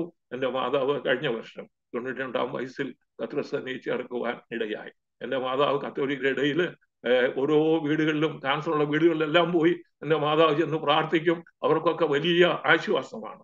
30-ാം വയസ്സിൽ മരിക്കുമെന്ന് പറഞ്ഞ മാതാവ് 92 വയസ്സ് വരെ ഇരുന്ന് കത്തോലിക്ക ഇടയിൽ സുവിശേഷം അറിയിക്കുവാനും രോഗികൾക്ക് വേണ്ടി പ്രാർത്ഥിക്കാനും അവരെ സാമ്പത്തികമായി ബുദ്ധിമുട്ടുള്ളവരെ സഹായിക്കാനും എൻ്റെ മാതാവിന് കഴിഞ്ഞു. അങ്ങനെ ദൈവാത്മാവ് പറഞ്ഞതുപോലെ ഞങ്ങളുടെ കുടുംബത്തിൽ ഇപ്പോൾ 5-6 പാസ്റ്റർമാരുണ്ട്. ശേഷം മരിച്ചുപോയി. എൻ്റെ ഇളയ പെങ്ങളുടെ ഭർത്താവാണ് പാസ്റ്റർ ബാബു അബ്രഹാം കോഴിക്കോട്. പിന്നെ എലന്തൂര് അച്ചമുഞ്ഞൽ എലന്തൂരിന് ജേസൺ ജോൺ വർഗീസ് എൻ്റെ 2ാമത്തെ അളിയനാണ്. 3ാമത്തെ വത്സമ്മ രാജൻ ആലുവ, അടുത്ത ലാലച്ചൻ ജോയമ്മ തൃശ്ശൂര്, മുത്ത് എൻ്റെ റെജി ഡൽഹി, ഇങ്ങനെ മിനിമോൾ മഞ്ചേരി, ഇത്രയും പേരും കർത്താവിന്റെ പേരിൽ ആയിരിക്കുന്നു. എന്നാൽ എൻ്റെ ബ്രദർ മാത്രം മസ്കറ്റിൽ നിന്ന് ജോലി കഴിഞ്ഞ് മാതാപിതാക്കളെ നോക്കുവാനായിട്ട് ഭവനത്തിലേക്ക് വന്നു. അവൻ മാത്രം പറഞ്ഞു, എനിക്ക് നിങ്ങൾ ഇത്രയും പേര് പാസ്റ്റർമാരെ, അതുകൊണ്ട് ഞാൻ ഇനി പാസ്റ്ററായിട്ട് വേല ചെയ്തില്ല, ഞാൻ ജോലി ചെയ്ത് കർത്താവിന്റെ വേല ചെയ്തോളാം എന്ന് പറഞ്ഞ് ഞങ്ങളുടെ മിഷൻ പ്രവർത്തനത്തിലൊക്കെ അവൻ കോസ്മോളജിസ്റ്റ് ഓഫ് ഇന്ത്യ കടമുക്കന്മാരുടെ ഇടയിൽ പിന്നെ സുവിശേഷം എന്ന മാധ്യമങ്ങളിൽ കൂടെ മുക്കുവരെ ക്രിസ്തുവിലേക്ക് നയിക്കുന്ന ഒരു ശുശ്രൂഷ 1975 ആലുവ UC കോളേജിന്റെ അവിടെ താമസിച്ചുകൊണ്ടിരിക്കുമ്പോൾ എടുത്ത ഒരു പ്രവർത്തനമാണ്. അത് ഇന്ന് 13 രാജ്യങ്ങളിലും അമേരിക്കയിലെ 50 സ്റ്റേറ്റ് 25 സ്റ്റേറ്റുകളിലും കടന്നുപോയി കർത്താവിനെ സാക്ഷിപ്പാൻ എനിക്ക് ഭാഗ്യം തന്നു. അന്ന് എൻ്റെ തലയെ കൈവച്ച് ഞാൻ സൗഖ്യം പ്രാപിച്ചപ്പോൾ കർത്താവിന്റെ ദാസൻ ദിനകരൻ ഒരു പ്രവചനം എന്നോട് പറഞ്ഞു, മകനെ, നീ ക്രിസ്തുവിന്റെ പഠനമായി കഷ്ടമനുഭവിപ്പാൻ ഇറങ്ങിയത് കൊണ്ട് ഞാൻ നിന്നെ ഭൂമിയുടെ 5 വരങ്കരയിലും ഞാൻ നിന്നെ സാക്ഷിയാക്കുമെന്ന് ദൈവം എന്നോട് പറഞ്ഞു. അദ്ദേഹത്തിൽ കൂടെ ദൈവം എന്നോട് സംസാരിച്ചു. അപ്പൊ പ്രവചനം തുച്ഛീകരിക്കരുത്, എല്ലാം ശോധന ചെയ്ത് നല്ലത് മുറിവ് പിടിക്കണം എന്നുള്ള വചനപ്രകാരം ആ ദൈവദാസൻ മരിച്ചു പോയെങ്കിലും ഹല്ലേലൂയ 17-13 രാജ്യങ്ങളിൽ കർത്താവിനെ സാക്ഷിപ്പാൻ എനിക്ക് ഭാഗ്യം തരുന്നു. ഇനിയിപ്പോ അമേരിക്കയിലെ 25 സ്റ്റേറ്റുകളിലും എനിക്ക് എൻ്റെ കർത്താവിനെ സാക്ഷിപ്പാൻ ദൈവം കൃപ ചെയ്തു. എൻ്റെ പ്രവർത്തനങ്ങളൊക്കെയും ഹല്ലേലൂയ ദൈവ സമൂഹങ്ങളിലാണ്. അധികം ആൾക്കാർ പോകാത്ത മറ്റ് കൺട്രികളിലൊക്കെയാണ് ഞാൻ പോയി കർത്താവിനെ സാക്ഷിച്ചുകൊണ്ടിരിക്കുന്നത്. അപ്പൊ ദൈവദാസൻ പറഞ്ഞ പ്രവചനം ഞങ്ങളുടെ കുടുംബത്തിൽ അത് അതുപോലെ സംഭവിച്ചു. അത് ഞങ്ങൾ വിശ്വസിച്ചു. അതുപോലെ ദൈവം ഞങ്ങളെ നടത്തിക്കൊണ്ടിരിക്കുന്നു. ആമേൻ, ആമേൻ. ഒരു മർത്തോമ കുടുംബത്തിൽ ജനിച്ചു വളർത്തപ്പെട്ട് 9 മക്കളിൽ ഒരു മകൻ എന്ന നിലയില് ആ ഭവനത്തിന്റെ ആ മൂത്ത മകൻ എന്ന നിലയിൽ വീട്ടിലെ മുഴുവൻ ഉത്തരവാദിത്തങ്ങളും ഏറ്റെടുത്ത മാതാപിതാക്കന്മാരെ സംരക്ഷിക്കുവാനും ഒക്കെ മുന്നോട്ട് വരേണ്ടതായ ഒരു സാഹചര്യം ഉണ്ടായിരുന്നിട്ടും അതിൽ നിന്നും, അല്ലെങ്കിൽ ഒരു ഗവൺമെന്റ് ജോലിക്കാരൻ ഒരു ലോകപ്രകാരം ഒരു നല്ലൊരു പദവിയിലൊക്കെ ഇരിക്കാമായിരുന്നിട്ടും അതിനേക്കാൾ ഉപരിയായി കർത്താവിനെയും കർത്താവിന്റെ വേലയെയും കൂടുതൽ ആഴമായി സ്നേഹിക്കുവാനുള്ള അവസരം ലഭിച്ചപ്പോൾ അത് തട്ടിമാറ്റാതെ അതിനുവേണ്ടി ആ ഏൽപ്പിച്ചു കൊടുക്കുവാൻ, വിധേയപ്പെടുവാനിടയായി തീർന്നപ്പോൾ കർത്താവ് സ്നേഹിക്കുവാനും കർത്താവ് സൗഖ്യമാക്കുവാനും കർത്താവ് പണിയുവാനും കർത്താവിന്റെ വേലയ്ക്ക് വേണ്ടി കർത്താവ് ഒരുക്കിയെടുക്കുവാനും ഒക്കെ മറ്റുള്ളവരിൽ നിന്നും വ്യത്യസ്തനായി ദൈവം ഉപയോഗിക്കുവാനും ഒക്കെ ഇടയായി തീർന്ന ആ നല്ല അനുഭവങ്ങൾക്കായിട്ട് ഞാൻ ദൈവത്തിന് സ്തോത്രം ചെയ്യുന്നു. പ്രിയ രാജാനെ കർത്താവ് അനുഗ്രഹിക്കട്ടെ. ആകട്ടെ, ആ കർത്താവിനെ കണ്ടുമുട്ടിയ ആ സമയം, അല്ലെങ്കിൽ രക്ഷിക്കപ്പെടുവാനും സ്നാനപ്പെടുവാനും ശുശ്രൂഷയ്ക്ക് ഇറങ്ങുവാനും ഇടയായി തീർന്ന സാഹചര്യവും, കേരളത്തിൽ നിന്ന് എങ്ങനെയാണ് ഹൂസ്റ്റണിലേക്ക് അല്ലെങ്കിൽ അമേരിക്കയിലേക്ക് പോകുവാനിടയായി തീർന്ന സാഹചര്യവും, അതുപോലെ വിവാഹവും കുടുംബജീവിതവും മായി ബന്ധപ്പെട്ടുള്ള നല്ല ഓർമ്മകളും ഒക്കെ ഒന്ന് പറയാമോ? പറയാം. അമേരിക്കയിൽ വരാനുണ്ടായ കാരണം, എൻ്റെ 55 വർഷം മുമ്പ് എൻ്റെ അമ്മാച്ചന്മാരും അമ്മയുടെ അനിയത്തിമാരും ഒക്കെ അമേരിക്കയിൽ വന്നിട്ടുള്ളവരാണ്. എന്നാൽ അന്നൊന്നും ഞങ്ങൾക്ക് വരാൻ പറ്റിയില്ല. അങ്ങനെ ഇരിക്കുമ്പോൾ ഞാൻ 41 വർഷം മുമ്പാണ് ആലുവ UC കോളേജിൻ്റെ അവിടെ വെച്ചാണ് എൻ്റെ വിവാഹം നടക്കുന്നത്. എൻ്റെ വൈഫ് കുഴിക്കാലക്കാരിയാണ്. പാസ്റ്റർ MD ദാരി എന്ന ചർച്ചിലെ ഒരു മെമ്പറാണ്. അവർ 10 മക്കളാണ്. ഹല്ലേലൂയ. അപ്പോൾ അതിൽ 5ാമത്തെ മോളാണ് എൻ്റെ വൈഫ് മോളി. അവൾ കോഴഞ്ചേരി കോളേജിൽ പഠിച്ചുകൊണ്ടിരിക്കുമ്പോഴാണ് ടൈഫോയിഡ് രോഗം വന്ന്, CSIക്കാരായിരുന്നു, ടൈഫോയിഡ് രോഗം വന്ന് മരണത്തോട് മല്ലടിച്ചു. അവൾ അപ്പച്ചൻ ആശുപത്രി കൊണ്ടുപോകാൻ പോകണമെങ്കിൽ അവൾ പറഞ്ഞു, വേണ്ട, ഞാൻ ആശുപത്രി വരുന്നില്ല, ഞാൻ ഇവിടെ കിടന്ന് മരിച്ചോട്ടെ, ദൈവത്തിന് എന്നെ കുറിച്ച് ഉദ്ദേശം ഉണ്ടെങ്കിൽ എനിക്ക് സൗഖ്യം കിട്ടിയാൽ മതി, ഒരു മരുന്നും ഞാൻ എടുക്കത്തില്ല എന്ന് പറഞ്ഞ് അവള് അവിടെ കിടക്കുകയുണ്ടായി. അങ്ങനെ ഒരു വെള്ള തുണി മാത്രം, മരിച്ചു എന്നുള്ള ഒരു വെള്ള തുണി മാത്രം പുതപ്പിച്ച് ഇങ്ങനെ ആള് 19ാം ദിവസം കിടക്കുകയാണ്. അങ്ങനെ ഇരിക്കുമ്പോൾ ഒരു സ്കൂളിൽ പോകാത്ത ഒരു ദൈവദാസൻ ഇങ്ങനെ പന്തളം വഴി നടന്നു പോയപ്പോൾ ദൈവാത്മാവ് ആ ഉപദേശിയോട് പറഞ്ഞു, ഉപദേശി, കുഴിക്കാല ഇന്ന ഭവനത്തിൽ ചെന്ന് ഒരു മോള് സീരിയസ് ആയിട്ട് കിടക്കുന്നുണ്ട്, നീ പോയി അവൾക്ക് വേണ്ടി പ്രാർത്ഥിക്കണം. അപ്പോൾ ദേവദാസിന് വണ്ടിക്കൂലിയൊന്നുമില്ല. പുള്ളി അവിടുന്ന് നടന്ന് കുഴിക്കാലായി ഈ ഭവനത്തിലെത്തി. ഈ ഭവനത്തിൽ എത്തിയപ്പോൾ മരണത്തോട് മല്ലടിച്ച് കിടക്കുകയാണ്. ആൾക്കാരെല്ലാം ഇരുന്ന് പ്രാർത്ഥിക്കുകയാണ്. 10 മക്കളുടെ വീടാണ്, 9 പെൺപിള്ളാരും ഒരാണും. അപ്പോൾ ആൾക്കാരെല്ലാം പറഞ്ഞു, ഉണ്ട്, ഒരാൾ ചത്ത് കിട്ടിയാൽ സ്നേഹം കൊടുക്കാതെ അപ്പച്ചനന്ന് കോഴഞ്ചേരിയിലെ പോസ്റ്റൽ ഡിപ്പാർട്ട്മെന്റ് ജോലിയാണ്. കോശിക്ക് കുറച്ച് പൈസ ലാഭമാകുമല്ലോ, മരിച്ചോട്ടെ എന്ന് പറഞ്ഞു. അപ്പൊ അപ്പച്ചൻ കാറും വിളിച്ചോണ്ട് വന്നു. മോളെ, ഞാൻ പറഞ്ഞു, എനിക്ക് വേണ്ടാപ്പ, ഞാൻ എൻ്റെ കർത്താവിന്റെ വേല ഞാൻ ചെയ്തോളാം, എനിക്ക് കർത്താവ് ആയുസ് തന്നാൽ. അങ്ങനെ ഇരിക്കുമ്പോൾ ഈ ദൈവദാസൻ ചെന്ന് അങ്ങോട്ട് വന്ന് അവരെല്ലാം പ്രാർത്ഥിച്ചുകൊണ്ടിരിക്കുകയാണ്. ഈ മോളിയുടെ തലയിലോട്ട് കൈവച്ചു. അവളറിയുന്നില്ല, ഇങ്ങനെ മുണ്ട് വിരിച്ചിരിക്കുകയാണ്, ശവം ഇട്ടേക്കുന്നു പോലെ. ഒറ്റ പ്രാർത്ഥന ആത്മാവിൽ നിറഞ്ഞ് പ്രാർത്ഥിക്കുകയും അവിടെ പ്രാർത്ഥിച്ചുകൊണ്ടിരുന്ന എല്ലാവരും അങ്ങ് അന്യഭാഷയിൽ ദൈവത്തോട് സംസാരിച്ച് വലിയൊരു തീ അവിടെ ഇറങ്ങി. പെട്ടെന്ന് പൊതിപ്പിച്ചിരുന്ന ആ മുണ്ട്, ആ വിരി കൈകൊണ്ട് തട്ടിയിട്ട് പെട്ടെന്ന് ആള് 19ാം ദിവസം പെട്ടെന്ന് ചാടി എഴുന്നേറ്റ് കട്ടിലിൽ ഇരുന്നുകൊണ്ട് പറഞ്ഞ്, എനിക്ക് കുടിക്കാൻ തരാൻ അമ്മച്ചിയോട് പറഞ്ഞു. അങ്ങനെ ഒരു അത്ഭുത സൗഖ്യം പ്രിയ എൻ്റെ വൈഫിന് ലഭിച്ചാണ്. അവൾ സുവിശേഷ ചേട്ടന്മാരൊക്കെ അനിയത്തിമാരും ഒക്കെ അമേരിക്കൻ നേഴ്സസാണ്. അവർ എനിക്കിതൊന്നും വേണ്ട, ഞാൻ കർത്താവിന്റെ വേല ചെയ്തോളാം എന്ന് പറഞ്ഞ് ആ തീരുമാനത്തിലാണ് പുള്ളിക്കാരിയും പെന്തക്കോസ്ത് അനുഭവത്തിലേക്ക് വരുവാനിടയായത്. അങ്ങനെ ഇരിക്കുമ്പോൾ 41 വർഷം മുമ്പാണ് ആലുവ UC കോളേജിനോട് വെച്ചാണ് ഞങ്ങളുടെ വിവാഹം നടക്കുന്നത്. അപ്പോൾ ആള് വലിയ എന്നെക്കാളൊക്കെ പ്രാർത്ഥിക്കുകയും വിശ്വാസത്തോട് വീര്യമുള്ള ആളായിട്ട് എല്ലാം പ്രാക്ടിക്കലായിട്ട് ചെയ്യുന്ന ഒരു ആണ്. ഏത് കാര്യം നല്ല വിശ്വാസമാണ്, നല്ല ധൈര്യമാണ്. ഞാൻ ചിലപ്പോൾ സുവിശേഷ വേലയിലെ ചില പ്രശ്നങ്ങളൊക്കെ ഉണ്ടാകുമ്പോൾ പിന്നെ ഏലിയാവിനെ പോലെ ഞാൻ കടലിൽ കയറി കിടന്ന് ഇങ്ങനെ വിഷമിച്ച് കിടക്കുന്ന അനുഭവം ഉണ്ടാകുമ്പോൾ എൻ്റെ വൈഫ് അടുത്ത് വന്നിട്ട് പറയും, അയച്ച എന്തിനാ ഇങ്ങനെ കിടക്കുന്നത്, രാജാന്റെ ദൈവം മരിച്ചു പോയോ? അപ്പൊ ഞാൻ നോക്കും, എനിക്ക് ദേഷ്യം ഉള്ളിലുണ്ട്. അപ്പം ദൈവത്തോടങ്ങ് ഭയങ്കര നടന്നില്ലല്ലോ, അതെങ്ങനെയാണ് ഇങ്ങനെ ഇതെങ്ങനെയാ എന്നൊക്കെയുള്ള ആ ചിന്താഗതിയിലെ നിരാശയിൽ കിടക്കുമ്പോൾ എന്നോട് അവസാനം പറയും, രാജാന്റെ വിളി എന്തുവാ? അപ്പൊ എന്റെ മുഖത്ത് അപ്പൊ പുള്ളിക്കാരി എന്ത് ചോദിച്ചാലും ഞാൻ അതിനകത്ത് മറുപടി പറയണം, എങ്കിലേ വിളി അംഗീകരിക്കത്തുള്ളൂ. അപ്പൊ ഞാൻ പറയാം, എന്റെ വിളി ക്രിസ്തു നല്ല ഉടനെ കഷ്ടം സഹിക്കുക എന്നുള്ളതാണ്. എന്നാ പിന്നെ തന്നെ എങ്ങനെ കിടക്കുന്നത്, ഇതിന്റെ പോയി കർത്താവിന്റെ വേല ചെയ്യാൻ. ഇങ്ങനെ എന്നെ ഉത്തേജിപ്പിക്കുന്ന ഒരു സഹോദരിയായിരുന്നു എൻ്റെ വൈഫ്. അതങ്ങനെ ഞങ്ങള് കുടുംബജീവിതം അങ്ങോട്ട് ആരംഭിച്ചു. ആലുവയിലാണ് ആരംഭം. അപ്പോൾ ഞങ്ങൾ ഇങ്ങനെ പ്രാർത്ഥിക്കും, കർത്താവേ ഞങ്ങൾക്ക് മക്കളെ തരണമേ. 4 മക്കളെ തന്ന 4 പേരും ആ ജനിക്കുന്നതിന് 6 മാസം മുമ്പ് ജനിച്ചവരാണ്, പേരിട്ടവരാണ്. അപ്പോൾ അതെങ്ങനെ? കാരണം ഞങ്ങൾ ഈ വചനം പ്രാക്ടീസ് ചെയ്യും. എന്ന് ചോദിച്ചാൽ എങ്ങനെയാ? ചില ചോദിക്കും അതെങ്ങനെയാ പാസ്റ്റർ എന്ന് ചോദിച്ചാൽ, ഇപ്പൊ ഞാൻ യോഗത്തിന് കൺവെൻഷനൊക്കെ നടത്താൻ പോകുമ്പോൾ വിശ്വാസത്തോട് പറയും, മഴ പെയ്യരുതെന്ന് പ്രാർത്ഥിച്ചോണം. പക്ഷെ ഒറ്റ ഒരെണ്ണം കുടയും കൊണ്ട് യോഗത്തിന് വരാൻ പാടില്ല. കാരണം മഴ പെയ്താൽ യോഗം നടക്കത്തില്ല. മഴ പെയ്യരുതെന്ന് നമ്മൾ പ്രാർത്ഥിക്കുന്നു. അങ്ങനെ ആകുമ്പോൾ നീ പിന്നെ കുടയെടുത്തോണ്ട് വന്നാൽ നിനക്ക് വിശ്വാസമില്ല. അതുകൊണ്ട് അങ്ങനെയുള്ളൊരു വീട്ടിൽ ഇരുന്നോണം, ഒറ്റ എണ്ണം കുടയെടുക്കല്ലേ, വിശ്വാസം വന്ന് യോഗം. അങ്ങനെ പ്രാക്ടിക്കലായിട്ട് അവരെ ഞാൻ പഠിപ്പിക്കുന്ന ഒരു രീതി ഉണ്ടായിരുന്നു. കാരണം നമ്മൾ വിശ്വാസം ഉണ്ടെങ്കിൽ പിന്നെ അതിന്റെ കുടയുടെ ആവശ്യമില്ലല്ലോ. മഴ പെയ്യാൻ ഒക്കത്തില്ല. എലിയാവിന് ദൈവം ജീവിക്കും, ദൈവമാണ്, ദൈവം ഇറങ്ങി പ്രവർത്തിക്കും. അങ്ങനെയാണ് വിശ്വാസികളെ ഞാൻ വിശ്വാസം പഠിപ്പിക്കും. അപ്പോൾ ഇങ്ങനെ ഇരിക്കുമ്പോൾ ഓരോരുത്തരുടെ പേരിങ്ങനെ എഴുതി വെക്കും. അപ്പൊ ആദ്യം ഫിന്നി എന്ന് എഴുതി, പിന്നെ ഫേബ എന്ന് എഴുതി, പിന്നെ ഫ്രെഡി എന്ന് എഴുതി, പിന്നെ ഫെബിൻ. ഈ 4 പേരും പേര് ജനനത്തിന് മുമ്പ് പേര് ലഭിച്ച പല ബൈബിളിലുണ്ടല്ലോ, അത് വെച്ചാണ് ഞങ്ങളും പ്രാർത്ഥിച്ചത്.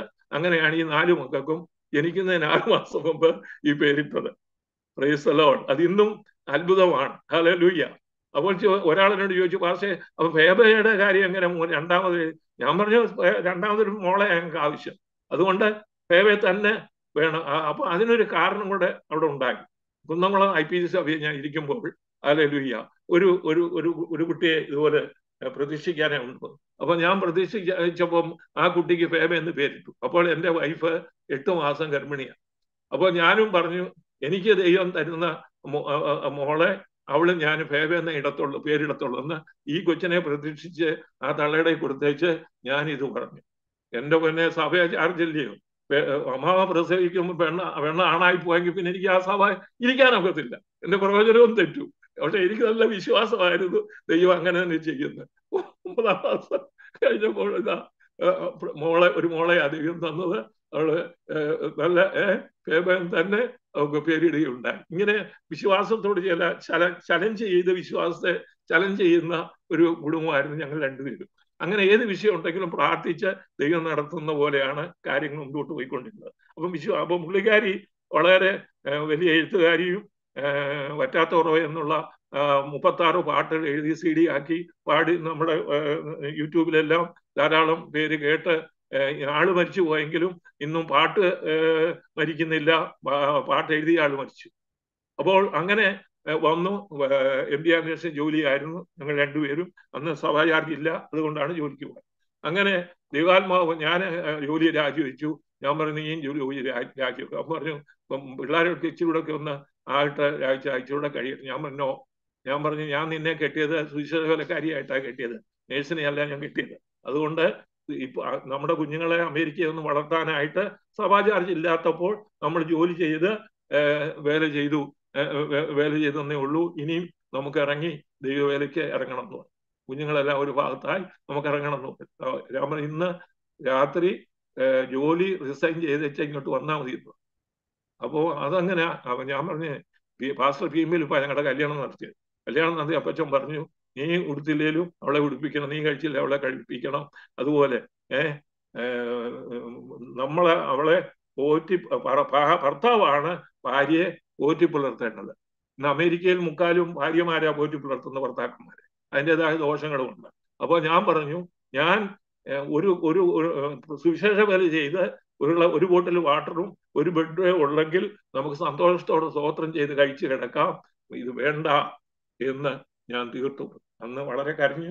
ആള് പോയി. മോനും അവിടെ തന്നെ MD ജോലി ചെയ്യുന്നതാണ്. ഇപ്പോൾ നമ്മുടെ RSTVയുടെ അമേരിക്കയിലെ ഒരു ചുമതലയുള്ള മോനാണ് വിന്നി രാജു. അപ്പോൾ അവന് രണ്ടുപേരും കൂടെ പോയപ്പോൾ മമ്മി പറഞ്ഞു, മോനെ ഇങ്ങനെ പപ്പ പറയുന്നു, എന്ത് ചെയ്യണം? അന്നേരം പറഞ്ഞു, മമ്മി ഏതാ ഇത്രയും നാൾ നിങ്ങൾ ചെയ്തല്ലേ, നിങ്ങളെ ദൈവത്തിലേക്ക് വിളിച്ചതല്ലേ, ഞങ്ങളൊക്കെ ഉണ്ടല്ലോ, മമ്മി രാജിവെക്കാൻ പറഞ്ഞു. അന്ന് തന്നെ പേപ്പർ എഴുതി റിസർച്ച് ചെയ്തിട്ടാണ് എൻ്റെ വൈഫ് എൻ്റെ വീട്ടിൽ വന്നത്. ഇന്നത്തെ അമേരിക്കയിൽ ഇതങ്ങോട്ട് പറഞ്ഞാൽ $7,000-8,000 മാസം നേഴ്സുമാർ കാശ് വാങ്ങിക്കുന്നവരാ, അവർ ഭർത്താക്കന്മാരെ ഭരിച്ചു നടക്കുന്നവരാ. പക്ഷേ കീഴടങ്ങത്തില്ല, അനുസരിക്കത്തില്ല. ക്രിസ്തീയ ജീവിതത്തിൽ വലിയ പരാജയം ഈ ഡോളറിന്റെ കുന്നുകൂടലാണ്. ദൈവവിളി കേട്ടാലും ഇറങ്ങത്തില്ല. മനസ്സിലായോ? അപ്പൊ അന്ന് സ്ട്രോങ് ആയിട്ട് ഞാൻ പറഞ്ഞു, ഞാൻ പുരുഷൻ ഭർത്താവാണ് ഭാര്യയെ പോറ്റി പുലർത്തേണ്ടത്. ഇത് ഇന്നത്തെ തലമുറ അംഗീകരിക്കത്തില്ല. രാജു പാസ്റ്റർ ഒരു പൊട്ടനാണ്. ആദ്യകാലത്ത് 7ാം ക്ലാസ്സിന്റെ ഉപദേശിമാര് പഠിപ്പിച്ച കമ്പ്യൂട്ടറെ കിടക്കുന്ന ചില ആൾക്കാരെന്നോട് പറയാം. ഞാൻ പറഞ്ഞു, എന്റെ ദൈവം ജീവിക്കുന്ന ദൈവമാണ്, അവൻ ഇന്നും ഇറങ്ങി പ്രവർത്തിക്കുന്ന ദൈവമാണ്. ഹല്ലേലൂയ. അങ്ങനെ വിശ്വാസത്തിൽ മറ്റുള്ളവരെ കൂടെ ശക്തിപ്പെടുത്തുന്ന രീതിയിലുള്ള ഒരു ശുശ്രൂഷയാണ് എനിക്ക് ദൈവം തന്നിരിക്കുന്നത്. അപ്പൊ ഉപദേശം തീർത്തു പറയുകയും വിശ്വാസത്തിന്റെ കാര്യങ്ങൾ പറയുകയും തിരുത്തപ്പെടേണ്ട കാര്യങ്ങൾ തിരുത്തപ്പെടണമെന്ന് പറയുമ്പോൾ ഇന്നത്തെ ഭൂരിപക്ഷ ആൾക്കാരും ഹല്ലേലൂയ അവർ നമ്മളെ കളിയാക്കുകയും നമ്മളെ കുറ്റം പറയുകയും നമ്മളെ തള്ളിക്കളയുകയും നമുക്ക് എന്തെങ്കിലും അല്പം നന്മ തരാമെന്ന് വിചാരിച്ചാൽ അത് തരാതെ ഇരിക്കുകയും ചെയ്യുന്ന ഒരു അനുഭവമാണ്. സോപ്പിട്ട് പ്രസംഗിച്ചാൽ എല്ലാം കിട്ടും, ഇത് വേണ്ട. ദൈവം എന്നെ ആ കാർത്തപ്പള്ളിൽ ആ നടു റോഡിൽ വെച്ച് ശൗലിനെ പൗലോസാക്കിയതുപോലെ ദൈവശബ്ദം കേട്ട് ഞാൻ ഇറങ്ങിത്തിരിച്ചു. എൻ്റെ ദൈവം എന്നെ അത്ഭുതകരമായി അതിശയമായി എന്നെ എൻ്റെ കുടുംബത്തെയും ദൈവം അത്ഭുതകരമായി നടത്തുന്നു. അങ്ങനെ കോളേജിൽ അങ്ങനെ ഞങ്ങൾ അവിടെ താമസിക്കുമ്പോൾ, UC കോളേജിൽ താമസിക്കുമ്പോൾ, എൻ്റെ അടുത്ത് താമസിക്കുമ്പോൾ എൻ്റെ മൂത്ത മോൻ ഭിന്നിക്ക് 1 വയസ്സ് തികയാണ്, ബർത്ത്ഡേ. അപ്പോൾ അന്ന് രാവിലെ ഞാൻ എറണാകുളത്തിന് മീറ്റിങ്ങിന് പോകാനായിട്ട് തയ്യാറായിരിക്കുക. അപ്പോൾ ആകെ എൻ്റെ 2 രൂപയുള്ളൂ. 2 രൂപ മതി പോയി എറണാകുളത്ത്. അന്ന് 50 പൈസ അങ്ങോട്ടും ഇങ്ങോട്ടും പോയി 2 രൂപയുടെ ആവശ്യമുള്ളൂ. ഞാൻ എന്ത് ചെയ്തു? ഞാൻ അപ്പം വൈഫ് എന്നോട് പറഞ്ഞു, മോനെ കുഞ്ഞിനെ ഞാൻ കൈ വെച്ചിട്ട് പറഞ്ഞു, അപ്പ ഇന്ന് കുഞ്ഞിന് പാല് വാങ്ങിക്കാൻ പാലില്ല എന്ന് പറഞ്ഞു. നമ്മൾ എൻ്റെ ആകെ 2 രൂപയുള്ളൂ, അത് പാലിൽ തന്നാൽ എനിക്ക് എറണാകുളത്ത് മീറ്റിങ്ങിന് പോയിട്ട് വരാൻ പറ്റത്തില്ല, നീ ഇവിടെ നിന്ന് പ്രാർത്ഥിച്ച് ദൈവം നടത്തും. അപ്പം കുഞ്ഞിനെ ഇങ്ങനെ ഒക്കത്ത് വെച്ചുകൊണ്ട് പുള്ളിക്കാരി ഒരു മ്ലാനത, അയ്യോ ഞാൻ സുവിശേഷവേലയ്ക്ക് ഇറങ്ങിയിട്ട് എൻ്റെ ചേട്ടത്തിമാരെല്ലാം അമേരിക്കയും ഭയങ്കര സമ്പന്നരായി ജീവിക്കുമ്പോൾ ഞാൻ സുവിശേഷവേലയ്ക്ക് ഇറങ്ങിയത് കൊണ്ട് എനിക്ക് എൻ്റെ കുഞ്ഞിന് പാലിന് മാർഗം ഇല്ലയോ എന്ന് പുള്ളി ചിന്തിച്ച് കാണുമെന്ന് ഞാൻ പറയാണ്. അങ്ങനെ ചിന്തിച്ച് കാണും.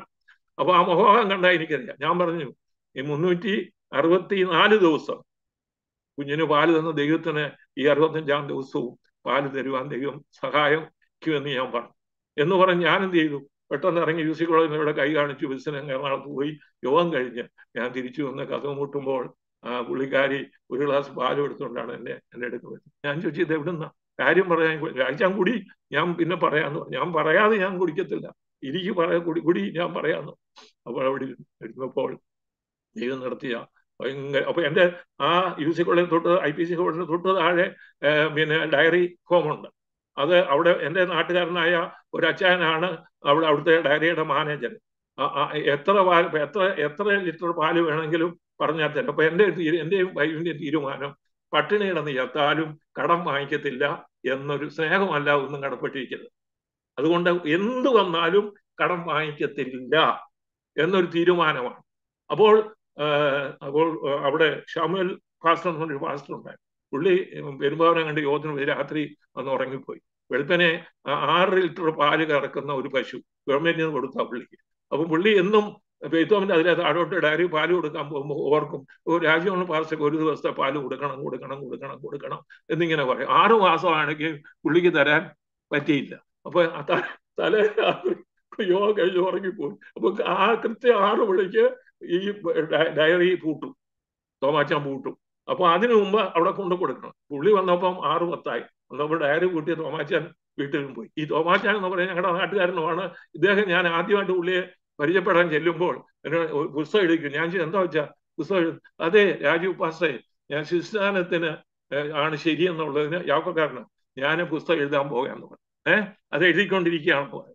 എന്നാ അപ്പൊ ഞാൻ പറഞ്ഞു, എന്നാ എത്രയും വേഗം അച്ഛൻ തയ്യാറായിക്കോ, ഈ രാജീവൻ പാസ്റ്റർ കൈകൊണ്ട് ഈ ആലുവ പുഴയെ ഞാൻ അച്ഛനെ മുക്കുന്നു എന്ന് വെല്ലുവിളിച്ച്, എന്നാ നമുക്കൊന്ന് കാണാം, എന്നാ നമുക്കൊന്ന് കാണാം എന്ന് പറഞ്ഞു. എന്നാ നമ്മൾ കാണാനല്ല അങ്ങനെ തന്നെ സംഭവിക്കുന്നു പറഞ്ഞു. ചുരുക്കം പറഞ്ഞാൽ, അപ്പോൾ ഈ പാലിന്റെ കാര്യം പറഞ്ഞല്ലോ, ഈ പാസ്റ്റർ അന്ന് വന്നപ്പം ഗേറ്റ് കൂട്ടി. അപ്പോൾ പുള്ളിക്കൊരു ആത്മാവ് തോന്നിയടാ, അന്ന് അടുത്ത മേളത്തെ ഗേറ്റാ എൻ്റെ IPC ഹാളിന്റെ ബഥൽ ഹാളിന്റെ. അപ്പോൾ അവിടെ വന്ന് ഗേറ്റ് തട്ടിയിട്ട് പുള്ളിക്കാരന് ഗേറ്റ് തുറന്ന് വീട്ടിൽ ചെന്ന് ബെല്ലടിച്ചു. അപ്പം മോളി ഇറങ്ങി വന്നു. അപ്പം ചോദിച്ചു, ഇന്ത്യ രാജു പാസ്റ്റർ ഇവിടെ ഉണ്ടോ?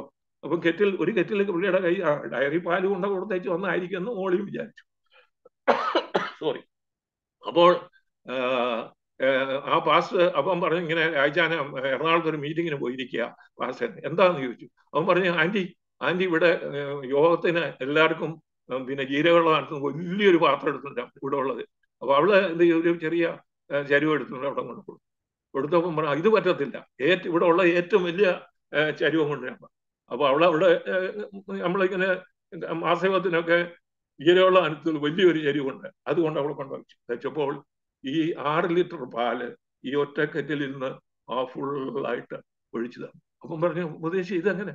അതെ, ഞാൻ 6 മാസം കൊണ്ട് വിചാരിക്കുക നിങ്ങൾക്കൊരു നേരത്തെ പാല് തരണം, പക്ഷെ ഇന്ന് ഞാൻ വന്നപ്പം ഡയറി അങ്ങ് കൂട്ടിപ്പോയി, അതുകൊണ്ട് ഞാൻ വിചാരിച്ചാൽ ഇന്ന് പാസ്റ്റർ കൊടുത്തേക്കാം. സ്വർഗം ആരാക്കി? ദൈവം ജീവിക്കുന്ന ദൈവമല്ലേ?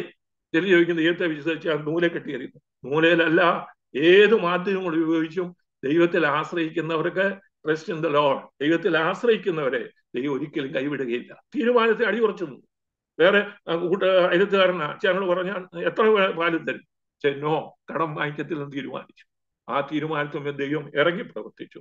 എന്നിട്ട് 2 ദിവസം പെയ്ത്തുകയും വന്നവർക്കെല്ലാം ചായ കാപ്പി, പിറ്റേ ദിവസം ഉറ ഒഴിച്ചു, പിറ്റേ ദിവസം വരുന്നവർക്ക് മോര്, അങ്ങനെ 2 ദിവസം പാലിന്റെ സമൃദ്ധിയായിരുന്നു എൻ്റെ ആ ഭവനത്തിൽ. എന്നാൽ പിന്നെ ഇതുവരെയും അങ്ങനെ ഒരു പാലിന് ഷോർട്ടേജ് ദൈവം വരുത്തിയില്ല.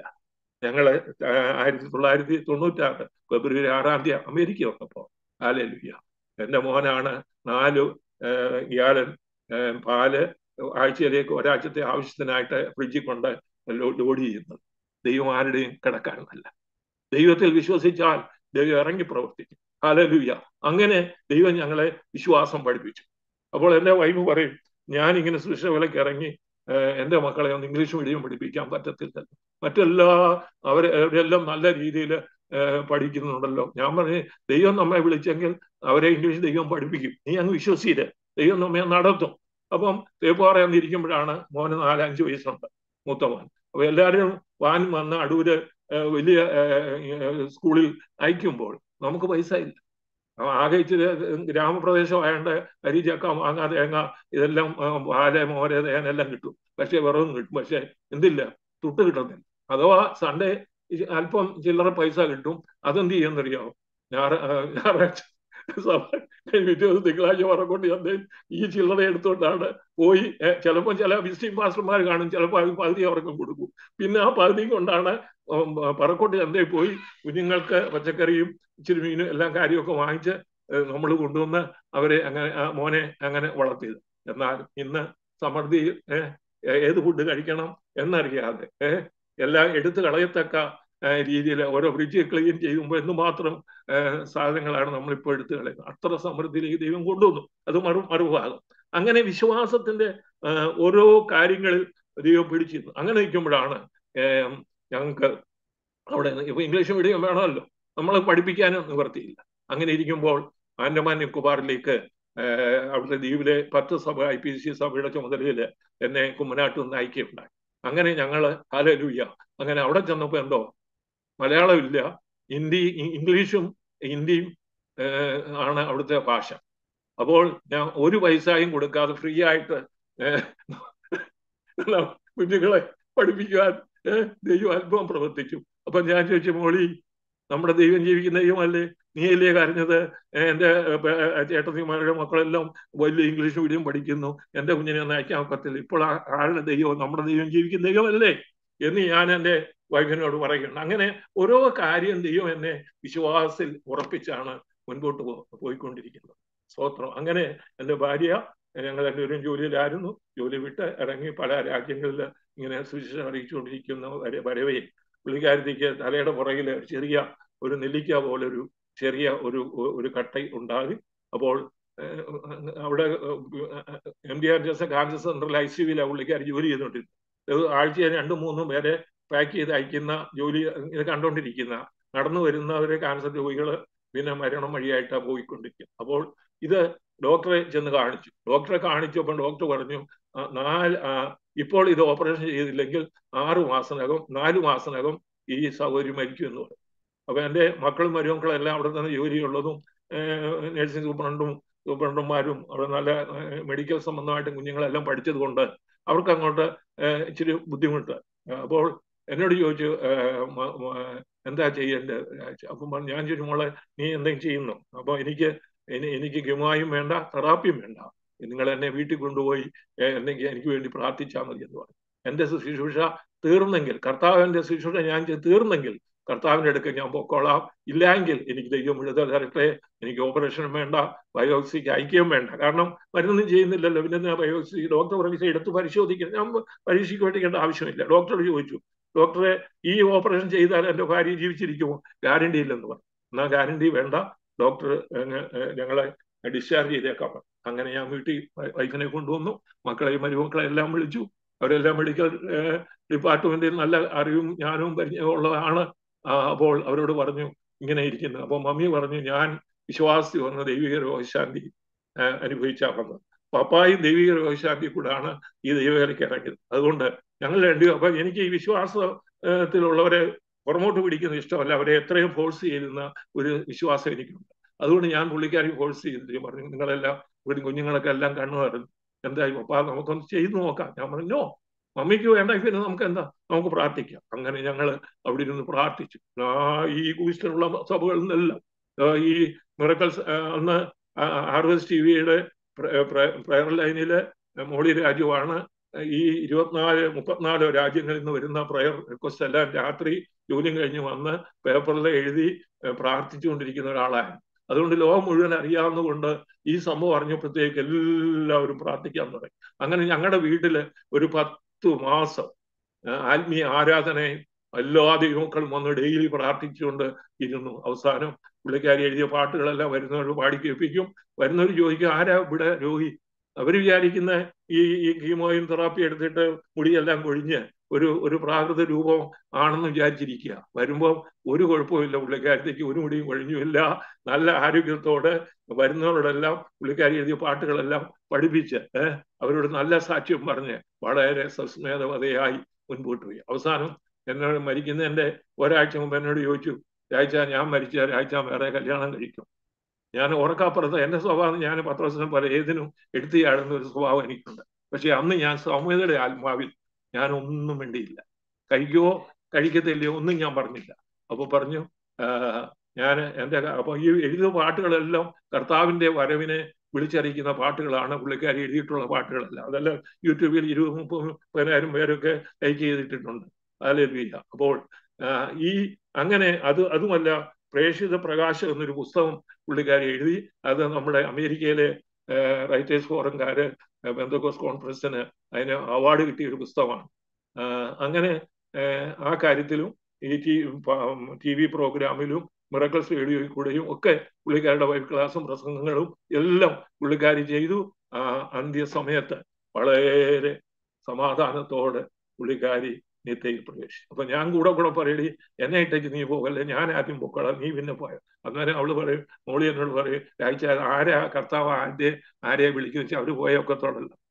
അത് എനിക്ക് മറുപടി പറയാനില്ല, അത് എന്നോട് പറയും. പക്ഷെ അങ്ങനെ ആള് അത്ഭുത രോഗശാന്തി അവസാനം വരെ വിശ്വാസത്തിൽ പിടിച്ചു നിന്നു. അതല്ലേ സാധാരണ ഫാസന്മാരും മദർമാരും മാത്രമേ ഉള്ളൂ മരുന്നൊന്നും ചെയ്യാതെ വിശ്വാസത്തിൽ മരിക്കുന്നത്. നമ്മളെല്ലാം ഓരോ കാര്യം ചെയ്യുന്ന ഡോക്ടർമാരെ കൊണ്ട് ചെയ്തേച്ചാ പ്രാർത്ഥിക്കുന്ന പകുതി ദൈവം പകുതി ഡോക്ടർമാർ. അത് അങ്ങനെയാണെന്നോ ഇന്നത്തെ സൗഖ്യമല്ല. അത് ഞാൻ ഡോക്ടറെ ഇത് ചെയ്തു, മറ്റേ ഇത് എത്ര മാസം ചെയ്തു, 3 മാസം ഇരുന്നു, ഇതെല്ലാം പറഞ്ഞേച്ചാ ഇന്നത്തെ ആൾക്കാരെല്ലാം കർത്താവ് സൗഖ്യമാക്കി എന്ന് പറയുന്നു. അത് എത്രത്തോളം എനിക്ക് ഒന്നും ചെയ്യാതെ കർത്താവിൽ തന്നെ നമ്പി വിശ്വസിച്ച് സൗഖ്യം പ്രാപിക്കുന്നതാണ് യഥാർത്ഥ ദൈവിക രോഗശാന്തി എന്ന് ഞാൻ വിശ്വസിക്കുന്ന ഒരാളാണ്. അങ്ങനെ എൻ്റെ വൈഫ് ഹല്ലേലൂയ വളരെ പ്രത്യാശയോടുകൂടെ നിത്യയിൽ പ്രവേശിക്കുവാനിടയായി. ഞങ്ങളെ കാലിഫോർണിയയായി കർത്താവിന്റെ പേര് ചെയ്തുകൊണ്ടിരിക്കുമ്പോൾ അന്ന് ഞങ്ങൾ താമസിച്ച കെട്ടിടം എയർപോർട്ടുകാർ റൺവേന്ന് കിട്ടാനായിട്ട് എടുത്തു. അത് കഴിഞ്ഞ് ഞങ്ങളുടെ ജോലി എല്ലാവരുടെയും രാജിവെച്ചു. ഒരു സഭാചാർജ് ഉണ്ടായിരുന്നു, അത് വേറെ ദേവദാസനെ ഏൽപ്പിച്ച് നിൽക്കുമ്പോൾ പിന്നെ എങ്ങോട്ട് പോകണമെന്നറിയാതെ വല്ലാതെ ഞങ്ങളെ വീട് കിട്ടാതെ വളരെ വിഷമിച്ച് നിൽക്കുമ്പോൾ ഹല്ലേലൂയ അവിടെ അങ്ങനെ എന്ത് ചെയ്യണം എന്നറിയാതെ ഞങ്ങൾ വിഷമിച്ച് അവിടെ നിൽക്കുമ്പോൾ ഹല്ലേലൂയ പുള്ളിക്കാരി രാത്രിയിൽ ഒരു പാട്ട് എഴുതി. ഇങ്ങനെയാണത്: മടുക്കാതെ മകനെ, ക്ഷീണിക്കാതെ മകളെ, കർത്താവിന്റെ വേല ചെയ്തിടുക, ഉലക നിക്ഷേപങ്ങളിൽ ആശ വെക്കാതെ. ഇങ്ങനെ ഒരു പാട്ട് പുള്ളിക്കാരി എഴുതി എൻ്റെ കൊടുത്തു. ഞാൻ ഈ പാട്ട് വായിച്ചു കഴിഞ്ഞപ്പോൾ എനിക്ക് ഭയങ്കര സന്തോഷമുണ്ടായി. കർത്താവിന്റെ വേല ചെയ്യുവാനുള്ള ആലോചന ആ പാട്ടിൽ കൂടെ ദൈവം ഞങ്ങൾക്ക് തന്നു. ആ പാട്ട് വേറെ പല ദേവദാസന്മാരെ ജീവിതം വഴിമുട്ടിയിരിക്കുന്ന സന്ദർഭത്തിൽ എങ്ങോട്ട് പോകണമെന്ന് എന്ത് ചെയ്യണമെന്ന് അറിയാതെ ഇരിക്കുന്ന അനേകര് അല്ലെങ്കിൽ ഒരു മാസം ഒരിക്കൽ ഈ പാട്ട് കേട്ടിട്ട് ഞങ്ങളെ അന്വേഷിച്ച് കാലിഫോർണിയയിൽ വന്നിട്ട് അദ്ദേഹം ഞങ്ങളുടെ വീട്ടിൽ വന്നിട്ട് ഈ പാട്ട് എഴുതിയ ആളിനെ കണ്ടിട്ട് പ്രാർത്ഥിച്ചിട്ട് ആ പാസ്റ്റർ ആന്റിക്ക് $100 കൊടുത്തിട്ട് പോയി. അപ്പൊ പറഞ്ഞു, അമ്മാമേ എനിക്ക് മുന്നോട്ട് എങ്ങനെ പോകുന്നറിയാം. ഞാൻ ഇരിക്കുമ്പോഴാണ് ഈ പാട്ട് അമ്മാമ്മയുടെ കേട്ടത്. അതെന്നെ വളരെ സന്തോഷിപ്പിച്ചു. അന്ന് തൊട്ട് അമ്മാമെ ഒന്ന് കാണണം എന്ന് ആഗ്രഹിച്ച് ഒരു ഡോക്ടറേറ്റ് എടുത്ത് 2 ഡോക്ടറേറ്റ് എടുത്ത് ഒരു പാസ്സായിരുന്നു കൊണ്ടുവന്ന് ഗിഫ്റ്റും കൊടുത്തേച്ച് അദ്ദേഹം പോയി. അങ്ങനെ വളരെ ദൈവവേലയിൽ വളരെ കൃപാവരങ്ങളോടുകൂടെ വളരെ സൗമ്യത ആത്മാവിൽ ഇരിക്കുന്ന സഭകളിലെല്ലാം നല്ല സാക്ഷ്യം പ്രാപിച്ച ഒരു സഹോദരിയായിരുന്നു എൻ്റെ വൈഫ്. പക്ഷേ 3 വർഷത്തിന് മുമ്പ് അങ്ങനെ വിശ്വാസത്തിൽ പുള്ളിക്കാരി മരിച്ചു. നിത്യതയിൽ കഴിയുന്നു. കുഞ്ഞുങ്ങളെല്ലാം പത്യോപദേശത്തിലും കണ്ണീരോടും പത്യോപദേശത്തോടും ബാലശിക്ഷയോടും കൂടെ വളർത്തിയെടുത്തുകൊണ്ട് കുഞ്ഞുങ്ങളെ കുറിച്ചെല്ലാം നാട്ടുകാരും സഭക്കാരും നല്ല സാക്ഷ്യം ഇന്നുണ്ട്. അതാണ് എനിക്കുള്ള പ്രാഗൽഭ്യം. ഇന്നും വിശ്വാസത്താൽ പൗലോസിനെ പോലെ റെന്റിനെടുത്ത ഒരു വീട് അപ്പാർട്ട്മെന്റിൽ ഹല്ലേലൂയ വരുന്നവരോടും പോകുന്നവരോടും കർത്താവിനെ കുറിച്ച് ദൈവരാജ്യത്തെ കുറിച്ച് പ്രാഗൽഭ്യത്തോടെ ഞാൻ കർത്താവിന്റെ വേല ഇപ്പോൾ ചെയ്തുകൊണ്ടിരിക്കുന്നു. ഇപ്പോൾ സഭാചാർജ് ഇല്ല. പിന്നെ എഴുത്തുകളും 7 പുസ്തകങ്ങൾ കർത്താവ് എനിക്ക് എഴുതുവാൻ ദൈവം എനിക്ക് ഭാഗ്യം തന്നു. അതുപോലെ തന്നെ ഞാൻ മുമ്പേ പറഞ്ഞല്ലോ 25 സ്റ്റേറ്റുകളിൽ കർത്താവിനെ സാക്ഷിച്ചു. ഇനി ചൈനയിലും അപ്പോൾ തന്നെ കെനിയ എന്ന് പറഞ്ഞ സ്ഥലത്ത് 2 സ്ഥലത്തൂടെ പോകണമെന്ന് ആഗ്രഹമുണ്ട്. അതിനുള്ള ആരോഗ്യം വിവരം കർത്താവ് തന്നാൽ കർത്താവിനെ അവിടെ പോയി സാക്ഷിക്കണമെന്ന് ഞാൻ ആഗ്രഹിക്കുന്നു. ഇങ്ങനെയാണ് എൻ്റെ വൈഫിന്റെ ചരിത്രം ഞാൻ പറഞ്ഞത്. ഓക്കെ. വളരെ അനുഗ്രഹിക്കപ്പെട്ടതായ ജീവിതാനുഭവങ്ങള്, അത്ഭുത രോഗസൗഖ്യത്തിൽ വിശ്വസിച്ച് അതിനുവേണ്ടി നിലകൊണ്ട ഒരു കുടുംബം, അതിൻ്റെ അനുഭവങ്ങൾ ജീവിതത്തില് ധാരാളം അനുഭവിച്ചുകൊണ്ടിരിക്കുന്ന ഒരു വ്യക്തി എന്ന നിലയിൽ അരോമ ടി വിയിലെ പ്രേക്ഷകരോട് എന്താണ് കർത്താവിന്റെ ദാസൻ പ്രിയ രാജാന് പറയാനുള്ളത്? ഇങ്ങനെയുള്ള ഒരു സാഹചര്യത്തിൽ എങ്ങനെയാണ് നമ്മൾ കർത്താവുമായിട്ടുള്ള ഒരു ബന്ധം നമ്മൾ കാത്തു സൂക്ഷിക്കേണ്ടത്? 1-2 വാക്കിലൊന്ന് പറയാം. കർത്താവുമായിട്ടുള്ള അഭേദ്യമായ ബന്ധം ദൈവവചനവും പരിശുദ്ധാത്മാവിന്റെ ആലോചനയും ആത്മനിറവും വിശ്വാസത്താൽ നിലനിൽക്കുന്ന അനുഭവം നമുക്കുണ്ടെങ്കിൽ ശരിയായ രീതിയിൽ നമുക്ക് മുൻപോട്ട് പോകാൻ തക്കൊണ്ട് സാധിക്കും. പരിശുദ്ധാത്മാവിന്റെ ആലോചനയ്ക്ക് നമ്മൾ വിധേയപ്പെടണം. ഈ ലോകത്തിൽ ഞാൻ പ്രസംഗിക്കുന്ന പോലെ ജീവിതം മാതൃകയാക്കുന്ന ഒരു വ്യക്തി കൂടെയാണ്. അമേരിക്കയില് ക്രെഡിറ്റ് കാർഡും കടവും ഇല്ലാത്ത ഒരു ദൈവദാസൻ ഉണ്ടെങ്കിൽ ഞാൻ മാത്രമേ ഉള്ളൂ എനിക്ക് ധൈര്യമായിട്ട് പറയാം. എന്നെ കേൾക്കുന്ന അനേക ഭാഷമാർ അമേരിക്കയിലുണ്ട്. അപ്പൊ അവരൊക്കെ ജോലിക്കാരും ഇഷ്ടംപോലെ പണം ബാങ്കിലുണ്ട്, അല്ലെങ്കിൽ സഭക്കാരും കൊടുക്കും. എന്നാൽ ഇത് സഭചാർജിയിലെ ജോലിയില്ല. വിശ്വാസത്താൽ അമേരിക്കയിൽ എങ്ങനെ ക്രെഡിറ്റ് കാർഡും പിന്നെ കടവും ഇല്ലാതെ ജീവിക്കാൻ പറ്റും? ഞാൻ കടം കൊടുക്കാറുണ്ട് അനേകർക്ക്, എന്നാൽ കടം വാങ്ങിക്കാറില്ല. സ്നേഹമല്ല അതൊന്നും കടപ്പെട്ടിരിക്കരുത്. അപ്പോൾ അങ്ങനെ ഓരോ വിഷയത്തിൽ ഈ ലോകാഡംബരം നമുക്ക് പാടില്ല. യേശുവിനെ ഫോളോ ചെയ്യുക, പൗലോസിനെ ഫോളോ ചെയ്യുന്ന ആളാണ് ഞാൻ. പൗലോസിന്റെ കഷ്ടപ്പാടുകൾ കൊരിന്ത്യൻ ലേഖനത്തില് 26 കൂട്ടം കാര്യം പറയുന്നുണ്ട്. ആ 26-ൽ ഞാൻ ഒരു ഡയറി എടുത്ത് ഓരോ പേജിൽ ഞാൻ അനുഭവിച്ച കഷ്ടപ്പാട് എഴുതിയപ്പോൾ 24 കൂട്ടം പാസ്റ്ററെ ഞാൻ എഴുതി തീർത്തു. ഇനി 2 കൂടെ. അതെന്താന്ന് വെച്ചാൽ അത് ജയിലും അടിയും. അത് രണ്ടും എനിക്ക് ദൈവം ഇതുവരെ തന്നിട്ടില്ല. പലരും പല രാജ്യത്തും പല സുവിശേഷ വിരോധികൾ ഉപദ്രവിച്ചില്ലായ്മ ഇവ നോക്കിയിട്ടുണ്ട്. പക്ഷെ അവിടെ എല്ലാം ദൈവമേ അത്ഭുതമായി അതിശയമായി വിടുവിച്ചെടുത്ത വലിയ അനുഭവങ്ങളുണ്ട്. ഈ 2 കാര്യം ഇനി ഉണ്ട്. അതിപ്പോ ഞാൻ പോകുന്ന മറ്റു രാജ്യങ്ങളിൽ കിട്ടേണ്ട സാഹചര്യങ്ങൾ ഉണ്ടായിട്ടുണ്ട്. പക്ഷെ ദൈവം അവിടെ നിന്നെല്ലാം ദൂതന്മാരെ ഇറക്കി വിടുവിച്ച് എന്നെ നടത്തുന്ന വിധങ്ങളെ ഓർത്ത് ഞാൻ ദൈവത്തെ സ്തുതിക്കും. അപ്പോൾ എല്ലാവരും ചോദിക്കും, അമേരിക്കയിൽ കടമില്ലാതെ ആർക്ക് ജീവിക്കാൻ ഒക്കും? ലോൺ എടുക്കാതെ എങ്ങനെ വീട് വാങ്ങിക്കുന്നത്? ലോൺ എടുക്കാതെ എങ്ങനെ കാറ് വാങ്ങിക്കുന്നത്? ലോൺ എടുക്കാതെ എങ്ങനെയാണ് പിള്ളേരെ പഠിപ്പിക്കുക? ഇതൊക്കെയാണ് ആൾക്കാർ ചോദിക്കുന്നത്. ഒരു ലോണെല്ലാം സ്വർഗത്തില. എനിക്ക് കിട്ടിയ മുഴുവൻ ദൈവവിലയ്ക്ക് ഞാൻ ഈ 55-6 വർഷമായിട്ട് കൊടുത്തു കൊണ്ടിരിക്കുന്നത്. എന്റെ നിശ്ചയമെല്ലാം സ്വർഗത്തിൽ. അന്നെന്തൊക്കെ ഉള്ളത് മതി. ഹല്ലേലൂയ. ഇപ്പോൾ അപ്പോൾ ചോദിക്കുക എങ്ങനെയാണെന്ന് ചോദിച്ചാൽ, ഒരു മനുഷ്യരോടും സ്വന്തം മക്കളോട് പോലും ഒരു ആവശ്യം ഞാൻ പറയത്തില്ല. ഞാൻ ദൈവത്തോട് മാത്രമാണ് എൻ്റെ ആവശ്യം പറയുന്നത്. എന്നാൽ മറ്റുള്ളവർ ആവശ്യം പറഞ്ഞു വന്നാൽ ഞാൻ ഇപ്പം ഞങ്ങൾക്ക് സോഷ്യൽ സെക്യൂരിറ്റി എനിക്ക് കിട്ടുന്നത്, അത് റെന്റ് കൊടുത്തതിൻ്റെ ബാക്കി മറ്റു കുറേശ്ശെ മാറ്റി വെച്ചിട്ട് ചെലവ് ചുരുക്കിയിട്ട് കർത്താവിൻ്റെ വേലയ്ക്ക് ഞാൻ കൊടുത്തുകൊണ്ടിരിക്കുന്ന ഒരു ദൈവദാസനാണ്. അതുകൊണ്ട് ഇന്ന് വരെയും ഞാൻ പറയും, 55 വർഷം ഞാൻ സുവിശേഷവേലയ്ക്ക് ഇറങ്ങിയ കാലത്ത് ഏലിയാവിന്റെ കാക്കയാണ് അന്ന് ഞാൻ പറഞ്ഞല്ലോ, ഓരോ പ്രതികൂലം വന്നപ്പോൾ നടത്തിയ വിധങ്ങൾ ആലുവായി വെച്ച്. ആ കാക്ക ഇന്നാളെ ഒരു ദൈവദാസൻ ചോദിച്ചു, പാസ്റ്ററെ ആ കാക്ക ഇപ്പൊ 55 വയസ്സ് പ്രായമായില്ലേ, ഇപ്പോഴും വരുന്നുണ്ടോന്ന് ചോദിച്ചു. അപ്പൊ ഞാൻ ഒരു ബാങ്ക് മാനേജരാ, ഞാൻ പ്രാർത്ഥിച്ച എനിക്ക് കിട്ടുമെന്ന് ചോദിച്ചു. ഞാൻ പറഞ്ഞു, നിങ്ങളുടെ വീട്ടിൽ കാക്ക വരത്തില്ല. അതെന്താ പാസ്റ്റർ എന്ന് ചോദിച്ചു. ഞാൻ പറഞ്ഞു, നിങ്ങളുടെ അക്കൗണ്ടിൽ ഇഷ്ടം പോലെ പണം കിടപ്പുണ്ട്. പിന്നെ നിങ്ങളുടെ കാക്ക നിങ്ങൾക്ക് വരേണ്ട കാര്യമില്ല. നിങ്ങളുടെ കയ്യിൽ ഒന്നുമില്ല എങ്കിൽ ആ സമയത്ത് ദൈവം ഏലിയാവിന്റെ കാക്ക അയക്കുമെന്ന് ഞാൻ പറഞ്ഞു. അപ്പം പുള്ളി ചിരിച്ചു. ശരിയല്ലേ? അപ്പം അതുപോലെ ഇന്നത്തെ ഞങ്ങളൊക്കെ ഇറങ്ങിയ വിശ്വാസത്താൽ മുഴങ്ങുമ്പാലിന് ഇരുന്ന് ഏതെങ്കിലും ഒരു വാടക നിലയത്തിലെങ്ങാനും വാടകയ്ക്ക് എടുത്ത് അവിടെ താമസിച്ച ഭൂതങ്ങളെ പുറത്താക്കി അത്ഭുതങ്ങളും അടയാളം വീര്യപ്രവൃത്തികളും ഒക്കെ ആയിട്ടാണ് ആദ്യകാലം ഞങ്ങൾ ചെയ്തത്. ഇന്നത്തെ അതെല്ലാം വിശ്വാസത്തിന്റെ മേലെ പോയിട്ട് അത് കാഴ്ചയുടെ അനുഭവത്തിലേക്കാണ് നീങ്ങുന്നത്. ഇന്ന് പാസ്റ്റേഴ്സിന് പ്രാർത്ഥിക്കേണ്ട കാര്യമില്ല. ഓൺലൈനിൽ കൂടെ ദശാംശം അവരുടെ കൈ ചെയ്യും. പിന്നെ അവർക്കെന്തിനാ? അവർക്ക് കാർഡ് അടിച്ചാൽ മതിയല്ലോ. അവർക്ക് ഇന്ന് എനിക്ക് പെട്രോൾ അടിക്കാൻ കാശില്ല, ഇന്ന് എനിക്ക് ഫീസ് കൊടുക്കാൻ കാശില്ല, ഇന്ന് എനിക്ക് ലോൺ അടയ്ക്കാൻ കാശില്ല എന്ന് അവർക്ക് പ്രാർത്ഥിക്കേണ്ട കാര്യമില്ല. അവർക്ക് കിട്ടുന്ന അതിൽ നിന്ന് ആ അക്കൗണ്ടിൽ നിന്ന് നേരെ അവർക്ക് കൊടുത്താൽ മതി. മുഴങ്കാലം ഇരുന്ന് പ്രാർത്ഥിക്കേണ്ട ആവശ്യമൊന്നുമില്ല. ഇന്നത്തെ അതെല്ലാം സുവിശേഷ വേലയൊക്കെ ഞാൻ മനസ്സിലാക്കുന്നത് 90% ആൾക്കാരും കോൺട്രാക്ട് വർക്ക് പോലെ ചെയ്യുന്ന അല്ലാതെ ആത്മാർത്ഥതയൊന്നുമില്ല. ഞാൻ ചിലപ്പോൾ ഇങ്ങനെ പറയും, സ്റ്റേജിൽ ഭയങ്കര ഉണർവും ഭയങ്കര തിയോളജിയും പറയും. അപ്പോൾ വെളിയിലോട്ട് ഇറങ്ങിക്കഴിഞ്ഞാൽ പിന്നെ സൈക്കോളജിയാ പാസ്റ്റർമാർ പറയുന്നത്. എന്താണെന്ന് ചോദിച്ചാൽ, ഒരിക്കൽ ഒരു ഉദാഹരണം ഞാൻ പറയാം. ഒരു പാസ്റ്റർ പറഞ്ഞു, നീ ദൈവസന്നിധിയിൽ കണ്ണീരൊഴുക്കുകയും മുഴങ്കാൽ മടക്കുന്നവൻ മനുഷ്യനോട് യാചിക്കേണ്ട കാര്യമില്ല എന്ന് ഒരാൾ പ്രസംഗിച്ചു.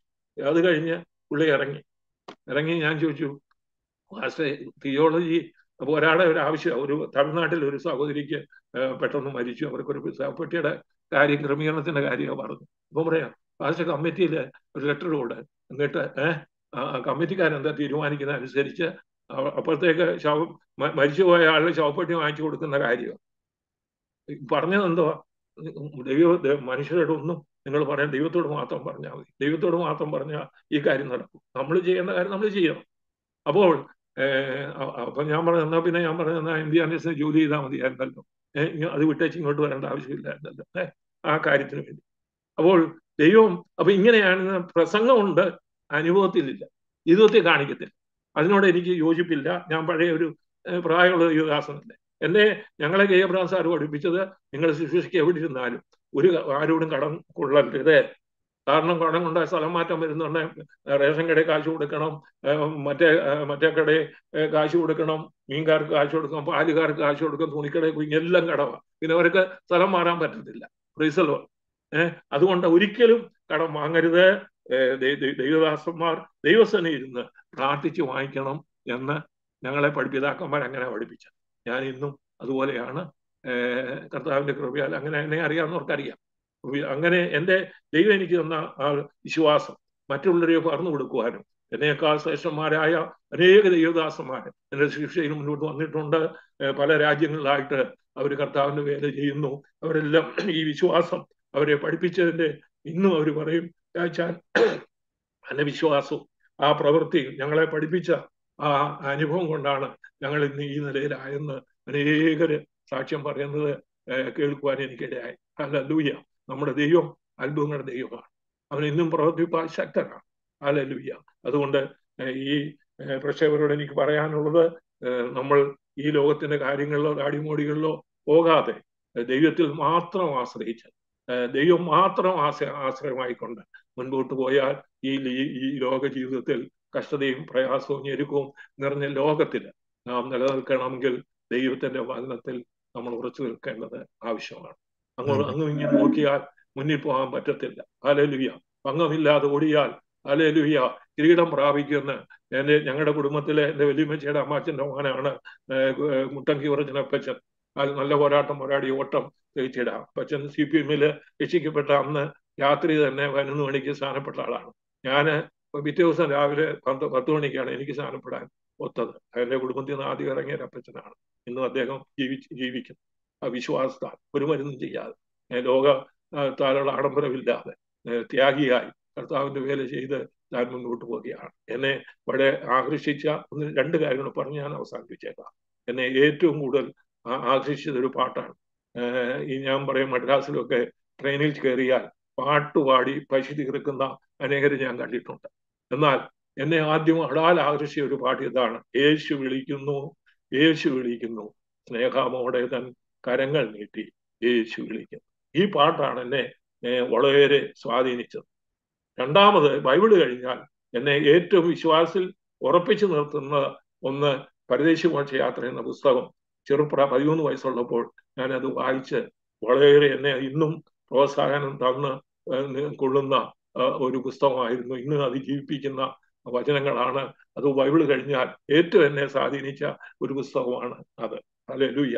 അപ്പോൾ ഞാൻ പറഞ്ഞല്ലോ, പൗലോസ് 24 കൂട്ടം കഷ്ടപ്പാടുകൾ ഞാൻ എഴുതി അതൊരു പുസ്തകമാക്കി. Last 50 years in the Lord's Vineyard എന്ന ഒരു ഇംഗ്ലീഷ് പുസ്തകം ഞാൻ ഇറക്കിയിട്ടുണ്ട്. ഹല്ലേലൂയ. അത് ഈ പറഞ്ഞ കാര്യങ്ങളെല്ലാം അതിൽ അന്തർലീനമായിട്ടുണ്ട്.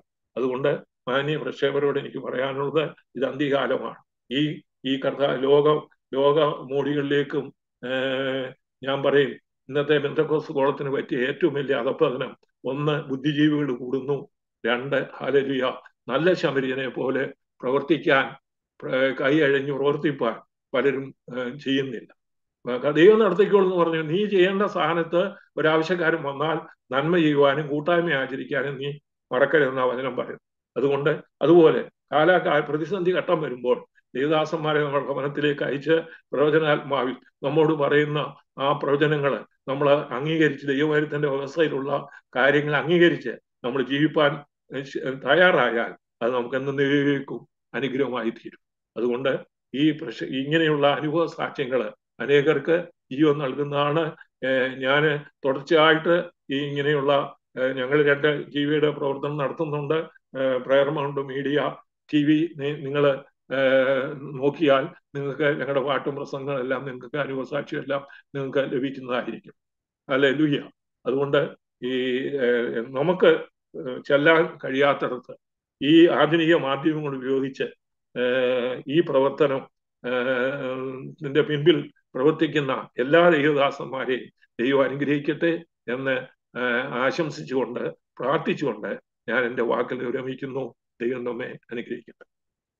രാജ, കേരളത്തിലെ ദൈവദാസന്മാരും ദൈവമക്കളും ഒക്കെ ഒരുമിച്ച് ഒരു കാലഘട്ടത്തില് ഒത്തിരിയും പട്ടിണി കിടക്കുകയും ബുദ്ധിമുട്ടുകളിലൂടെ കടന്നു പോവുകയും വിശ്വാസത്തിന് വേണ്ടി വില കൊടുക്കുകയും അതിനുവേണ്ടി നിലകൊള്ളുകയും ചെയ്യുന്ന ഒരു കാലഘട്ടം ഉണ്ടായിരുന്നു.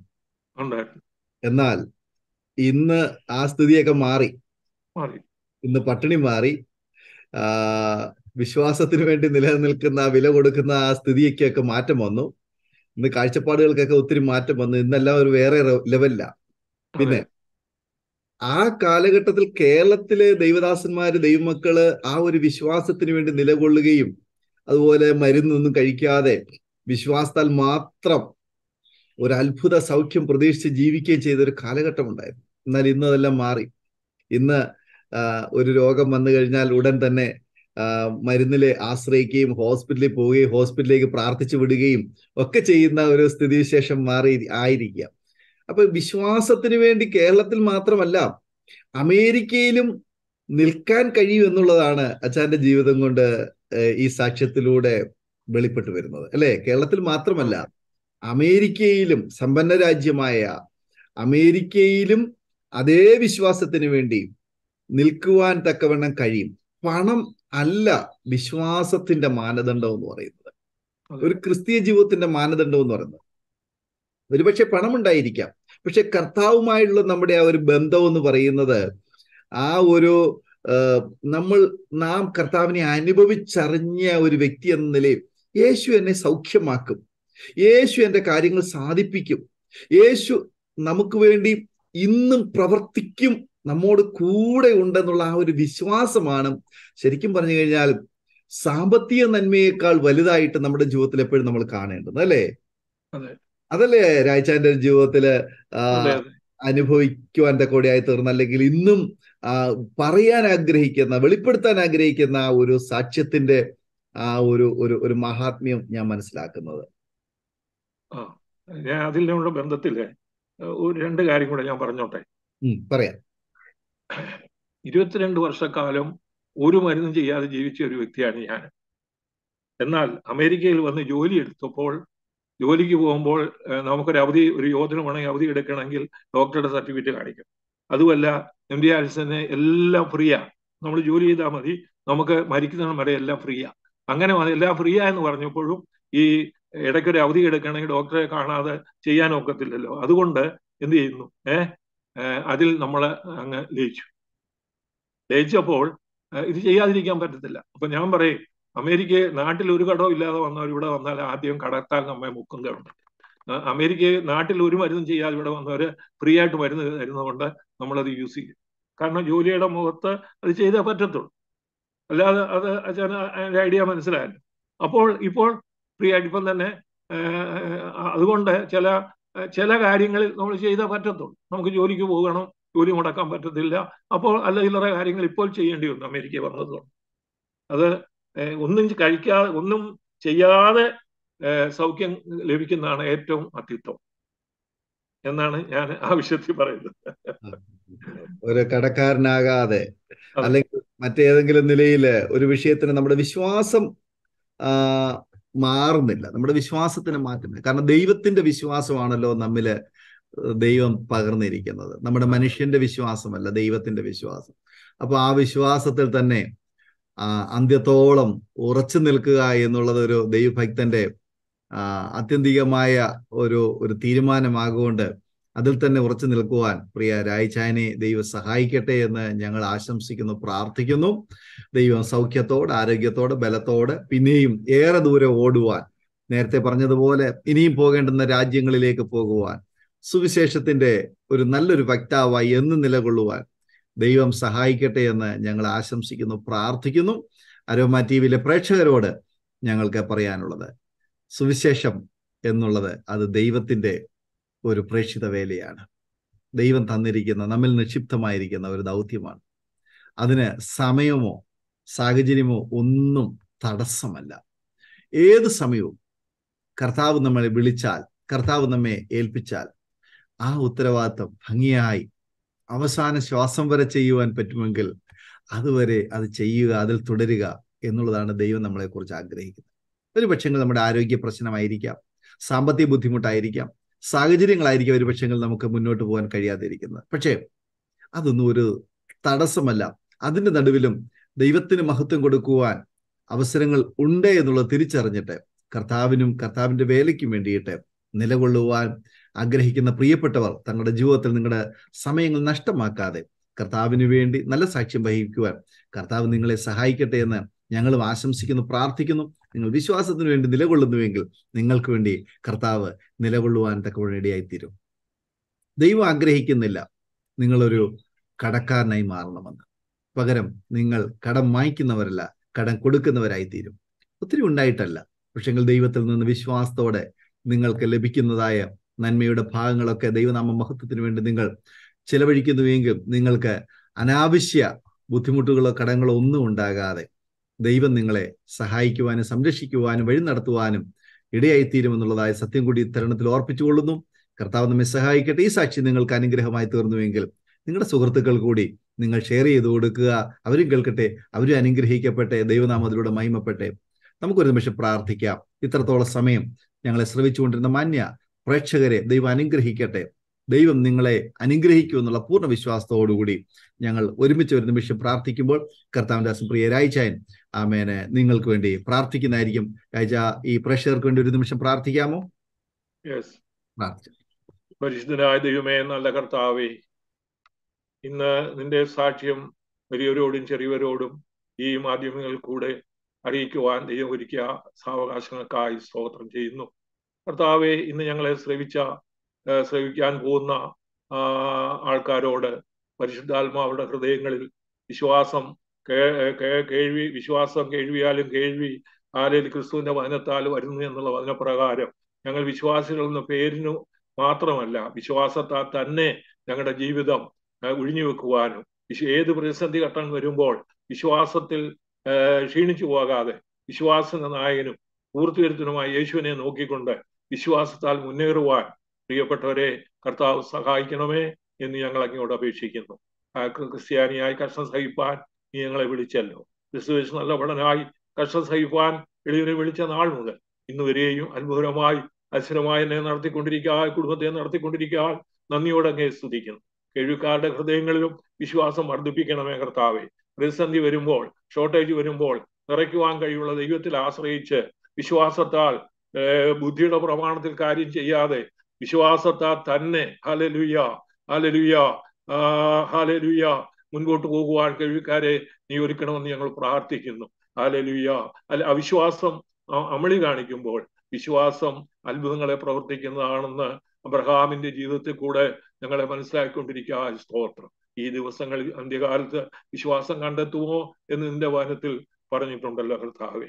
ഇവയെല്ലാം സംഭവിക്കുകയും നിന്റെ ഹല്ലേലൂയ ഈ കാര്യങ്ങളുടെ ലോകം യുദ്ധങ്ങളും ക്ഷാമങ്ങളും ഭൂകമ്പങ്ങളും വിവിധ നാനാവിധമായ പ്രയാസങ്ങളിൽ ലോകം ഇന്ന് മുൻപോട്ട് പോയിക്കൊണ്ടിരിക്കുമ്പോൾ കർത്താവിന്റെ വരവ് സമാഗതമായിരിക്കുന്ന ഈ കാലയളവിൽ വിശുദ്ധിയെ തേച്ചുകൊണ്ട് വിശുദ്ധനായ കർത്താവിനെ വിശുദ്ധിയിൽ എതിരേൽപ്പാൻ കേൾവിക്കാരുടെ ഹൃദയങ്ങളിൽ പരിശുദ്ധാത്മാവ് പ്രവർത്തിക്കണമേ. രോഗികളായിരിക്കുന്നവർ കർത്താവ് സൗഖ്യം കൽപ്പിക്കണമേ.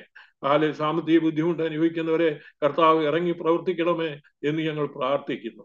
വിവിധമായ രീതിയിൽ ഭാരങ്ങളും പ്രയാസങ്ങളും ഞങ്ങളുടെ കേൾവിക്കാരിൽ ആരെല്ലാം അനുഭവിക്കുന്നോ അവർക്ക് വിശ്വാസത്താൽ അവരുടെ പ്രശ്നത്തിന് പരിഹാരം കണ്ടെത്തി വിശ്വാസം മുന്നേറുവാൻ ഈ പ്രക്ഷേപണം കൊണ്ട് ഈ സാക്ഷ്യങ്ങൾ കൊണ്ട് അനേകർക്ക് പ്രയോജനം നൽകിയെന്ന് വരും ദിവസങ്ങളിൽ അനുഭവ സാക്ഷ്യം കേൾക്കുവാൻ കർത്താവ് സഹായിക്കണം. ഇതിന്റെ ഈ പ്രവർത്തനത്തിൽ പിൻപിൽ പ്രവർത്തിക്കുന്ന എല്ലാ പ്രിയപ്പെട്ടവരെയും കർത്താവ് ധാരാളമായിട്ട് അനുഗ്രഹിക്കണമേ.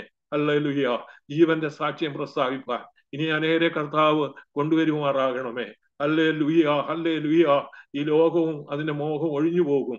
ദൈവത്തിന്റെ ഇഷ്ടം ചെയ്യുന്നവൻ എന്നേക്കും നിലനിൽക്കുന്നുള്ള വചനപ്രകാരം വിശ്വാസത്തോട് വീര്യമുള്ളവരായി ഹല്ലേലൂയ ഈ ദിവസങ്ങൾ വിശ്വാസിയായി തന്നെ കാണപ്പെടുവാൻ, മറ്റുള്ളവർ ഞങ്ങളെ കാണുമ്പോൾ നല്ല ശമരിയന്റെ അനുഭവമുള്ളവരായി തീരുവാൻ, നല്ല ശമരിയനെ പോലെ മറ്റുള്ളവരെ ഉൾക്കൊള്ളുവാൻ നീ ഞങ്ങളെ സഹായിക്കണം എന്ന് ഞങ്ങൾ അങ്ങോട്ട് അപേക്ഷിക്കുന്നു. ഇന്ന് രാത്രി കർത്താവെ ഇങ്ങനൊരു അവസരം ഈ TV-യിൽ കൂടെ പ്രദാനം ചെയ്തതിനാൽ കർത്താവെ ധാരാളമായിട്ട് നിന്റെ മക്കളെ അനുഗ്രഹിക്കണമേ. കർത്താവിന്റെ കരങ്ങളിലേക്ക് എല്ലാവരെയും സമർപ്പിച്ച് പ്രാർത്ഥിക്കുന്നു. ഒരു വിടുതലായി, ആശ്വാസമായി, അനുഗ്രഹമായി തീരുവാൻ വരും ദിവസങ്ങളിൽ സഹായിക്കണം. കരങ്ങളിലേക്ക് ഏൽപ്പിക്കുന്നു യേശു ക്രിസ്തുവിന്റെ വിലയേറിയ നാമത്തിൽ ഇവയും താഴ്മയായി അപേക്ഷിക്കുന്നു. പിതാവേ, കേൾക്കുമാറാകണമേ. ആമേൻ. താങ്ക് യു പ്രിയ രാജാൻ. ഇത്രത്തോളം സമയം അരോമ TV-യിലെ പ്രേക്ഷകരോടൊപ്പം അനുഗ്രഹിക്കപ്പെട്ട ജീവിതാനുഭവ സാക്ഷ്യവും പങ്കുവയ്ക്കുവാൻ സമയം വേർതിരിച്ചതിന് കർത്താവിന്റെ ദാസരുള്ള നന്ദി അറിയിക്കുന്നു. കർത്താവ് ധാരാളം അനുഗ്രഹിക്കുമാറാകട്ടെ. പ്രേക്ഷകരോട് ഞങ്ങൾക്ക് പറയാനുള്ളത്, നിങ്ങൾക്ക് ഈ സാക്ഷ്യം അനുഗ്രഹമായി തീർന്നുവെങ്കിൽ തീർച്ചയായും നിങ്ങളുടെ സുഹൃത്തുക്കൾക്ക് ഷെയർ ചെയ്ത് കൊടുക്കുക. നിങ്ങൾക്കൊരു പ്രാർത്ഥനാ വിഷയമുണ്ടെങ്കിൽ തീർച്ചയായിട്ടും സ്ക്രീനിൽ കാണുന്ന നമ്പറിൽ ഞങ്ങളുമായി ബന്ധപ്പെടാവുന്നതാണ്. നിങ്ങളുടെ പ്രാർത്ഥനാ വിഷയങ്ങൾ പങ്കുവയ്ക്കാം. നിങ്ങൾക്കൊരു ജീവിതാനുഭവം സാക്ഷ്യമുണ്ടെങ്കിൽ തീർച്ചയായിട്ടും ഞങ്ങളെ വിളിക്കുക. നിങ്ങൾക്കും ഈ ചാനലിലൂടെ സാക്ഷ്യം പറയാനുള്ള അവസരം ലഭിക്കുന്നതായിരിക്കും. കർത്താവ് നമ്മെ സഹായിക്കുമാറാകട്ടെ. May God bless you all. ഓർമ്മയുടെ മനോരഥത്തിൽ മായാത്ത ഓർമ്മയ്ക്കായി അരോമ മാട്രിമോണിയിൽ നിന്നും ജീവിത പങ്കാളിയെ കണ്ടെത്തൂ. നിങ്ങൾ ഒരു ക്രിസ്തീയ ജീവിത പങ്കാളിയെ അന്വേഷിക്കുകയാണോ? അതോ മക്കൾക്ക് അനുയോജ്യമായ ഒരു തക്ക തുണയ്ക്കു വേണ്ടി പ്രാർത്ഥിക്കുന്ന വ്യക്തിയാണോ? എങ്കിൽ അരോമ മാട്രിമോണി നിങ്ങൾക്ക് വേണ്ടിയാണ്. ഇന്നു തന്നെ സൗജന്യമായി രജിസ്റ്റർ ചെയ്യൂ. അരോമ മാട്രിമോണിയുടെ പ്രത്യേകതകൾ: രജിസ്ട്രേഷൻ തികച്ചും സൗജന്യം. ലോകത്തെവിടെയുമുള്ള അനുയോജ്യമായ ക്രിസ്തീയ ജീവിത പങ്കാളിയെ തിരഞ്ഞെടുക്കാം. വിവാഹം നടക്കുന്നതുവരെ സർവീസ് ലഭിക്കുന്നു. ഏറ്റവും ചെറിയ പാക്കേജുകളും തിരഞ്ഞെടുക്കാം. അരോമ മാട്രിമോണി നിങ്ങൾക്കായി ഒരുക്കുന്നു വിവാഹം പരമാനന്ദം. വാട്സപ്പ് ഫോർമാറ്റിനും കൂടുതൽ വിവരങ്ങൾക്കും ബന്ധപ്പെടേണ്ട മൊബൈൽ നമ്പർ ഇന്ത്യ 8759592020.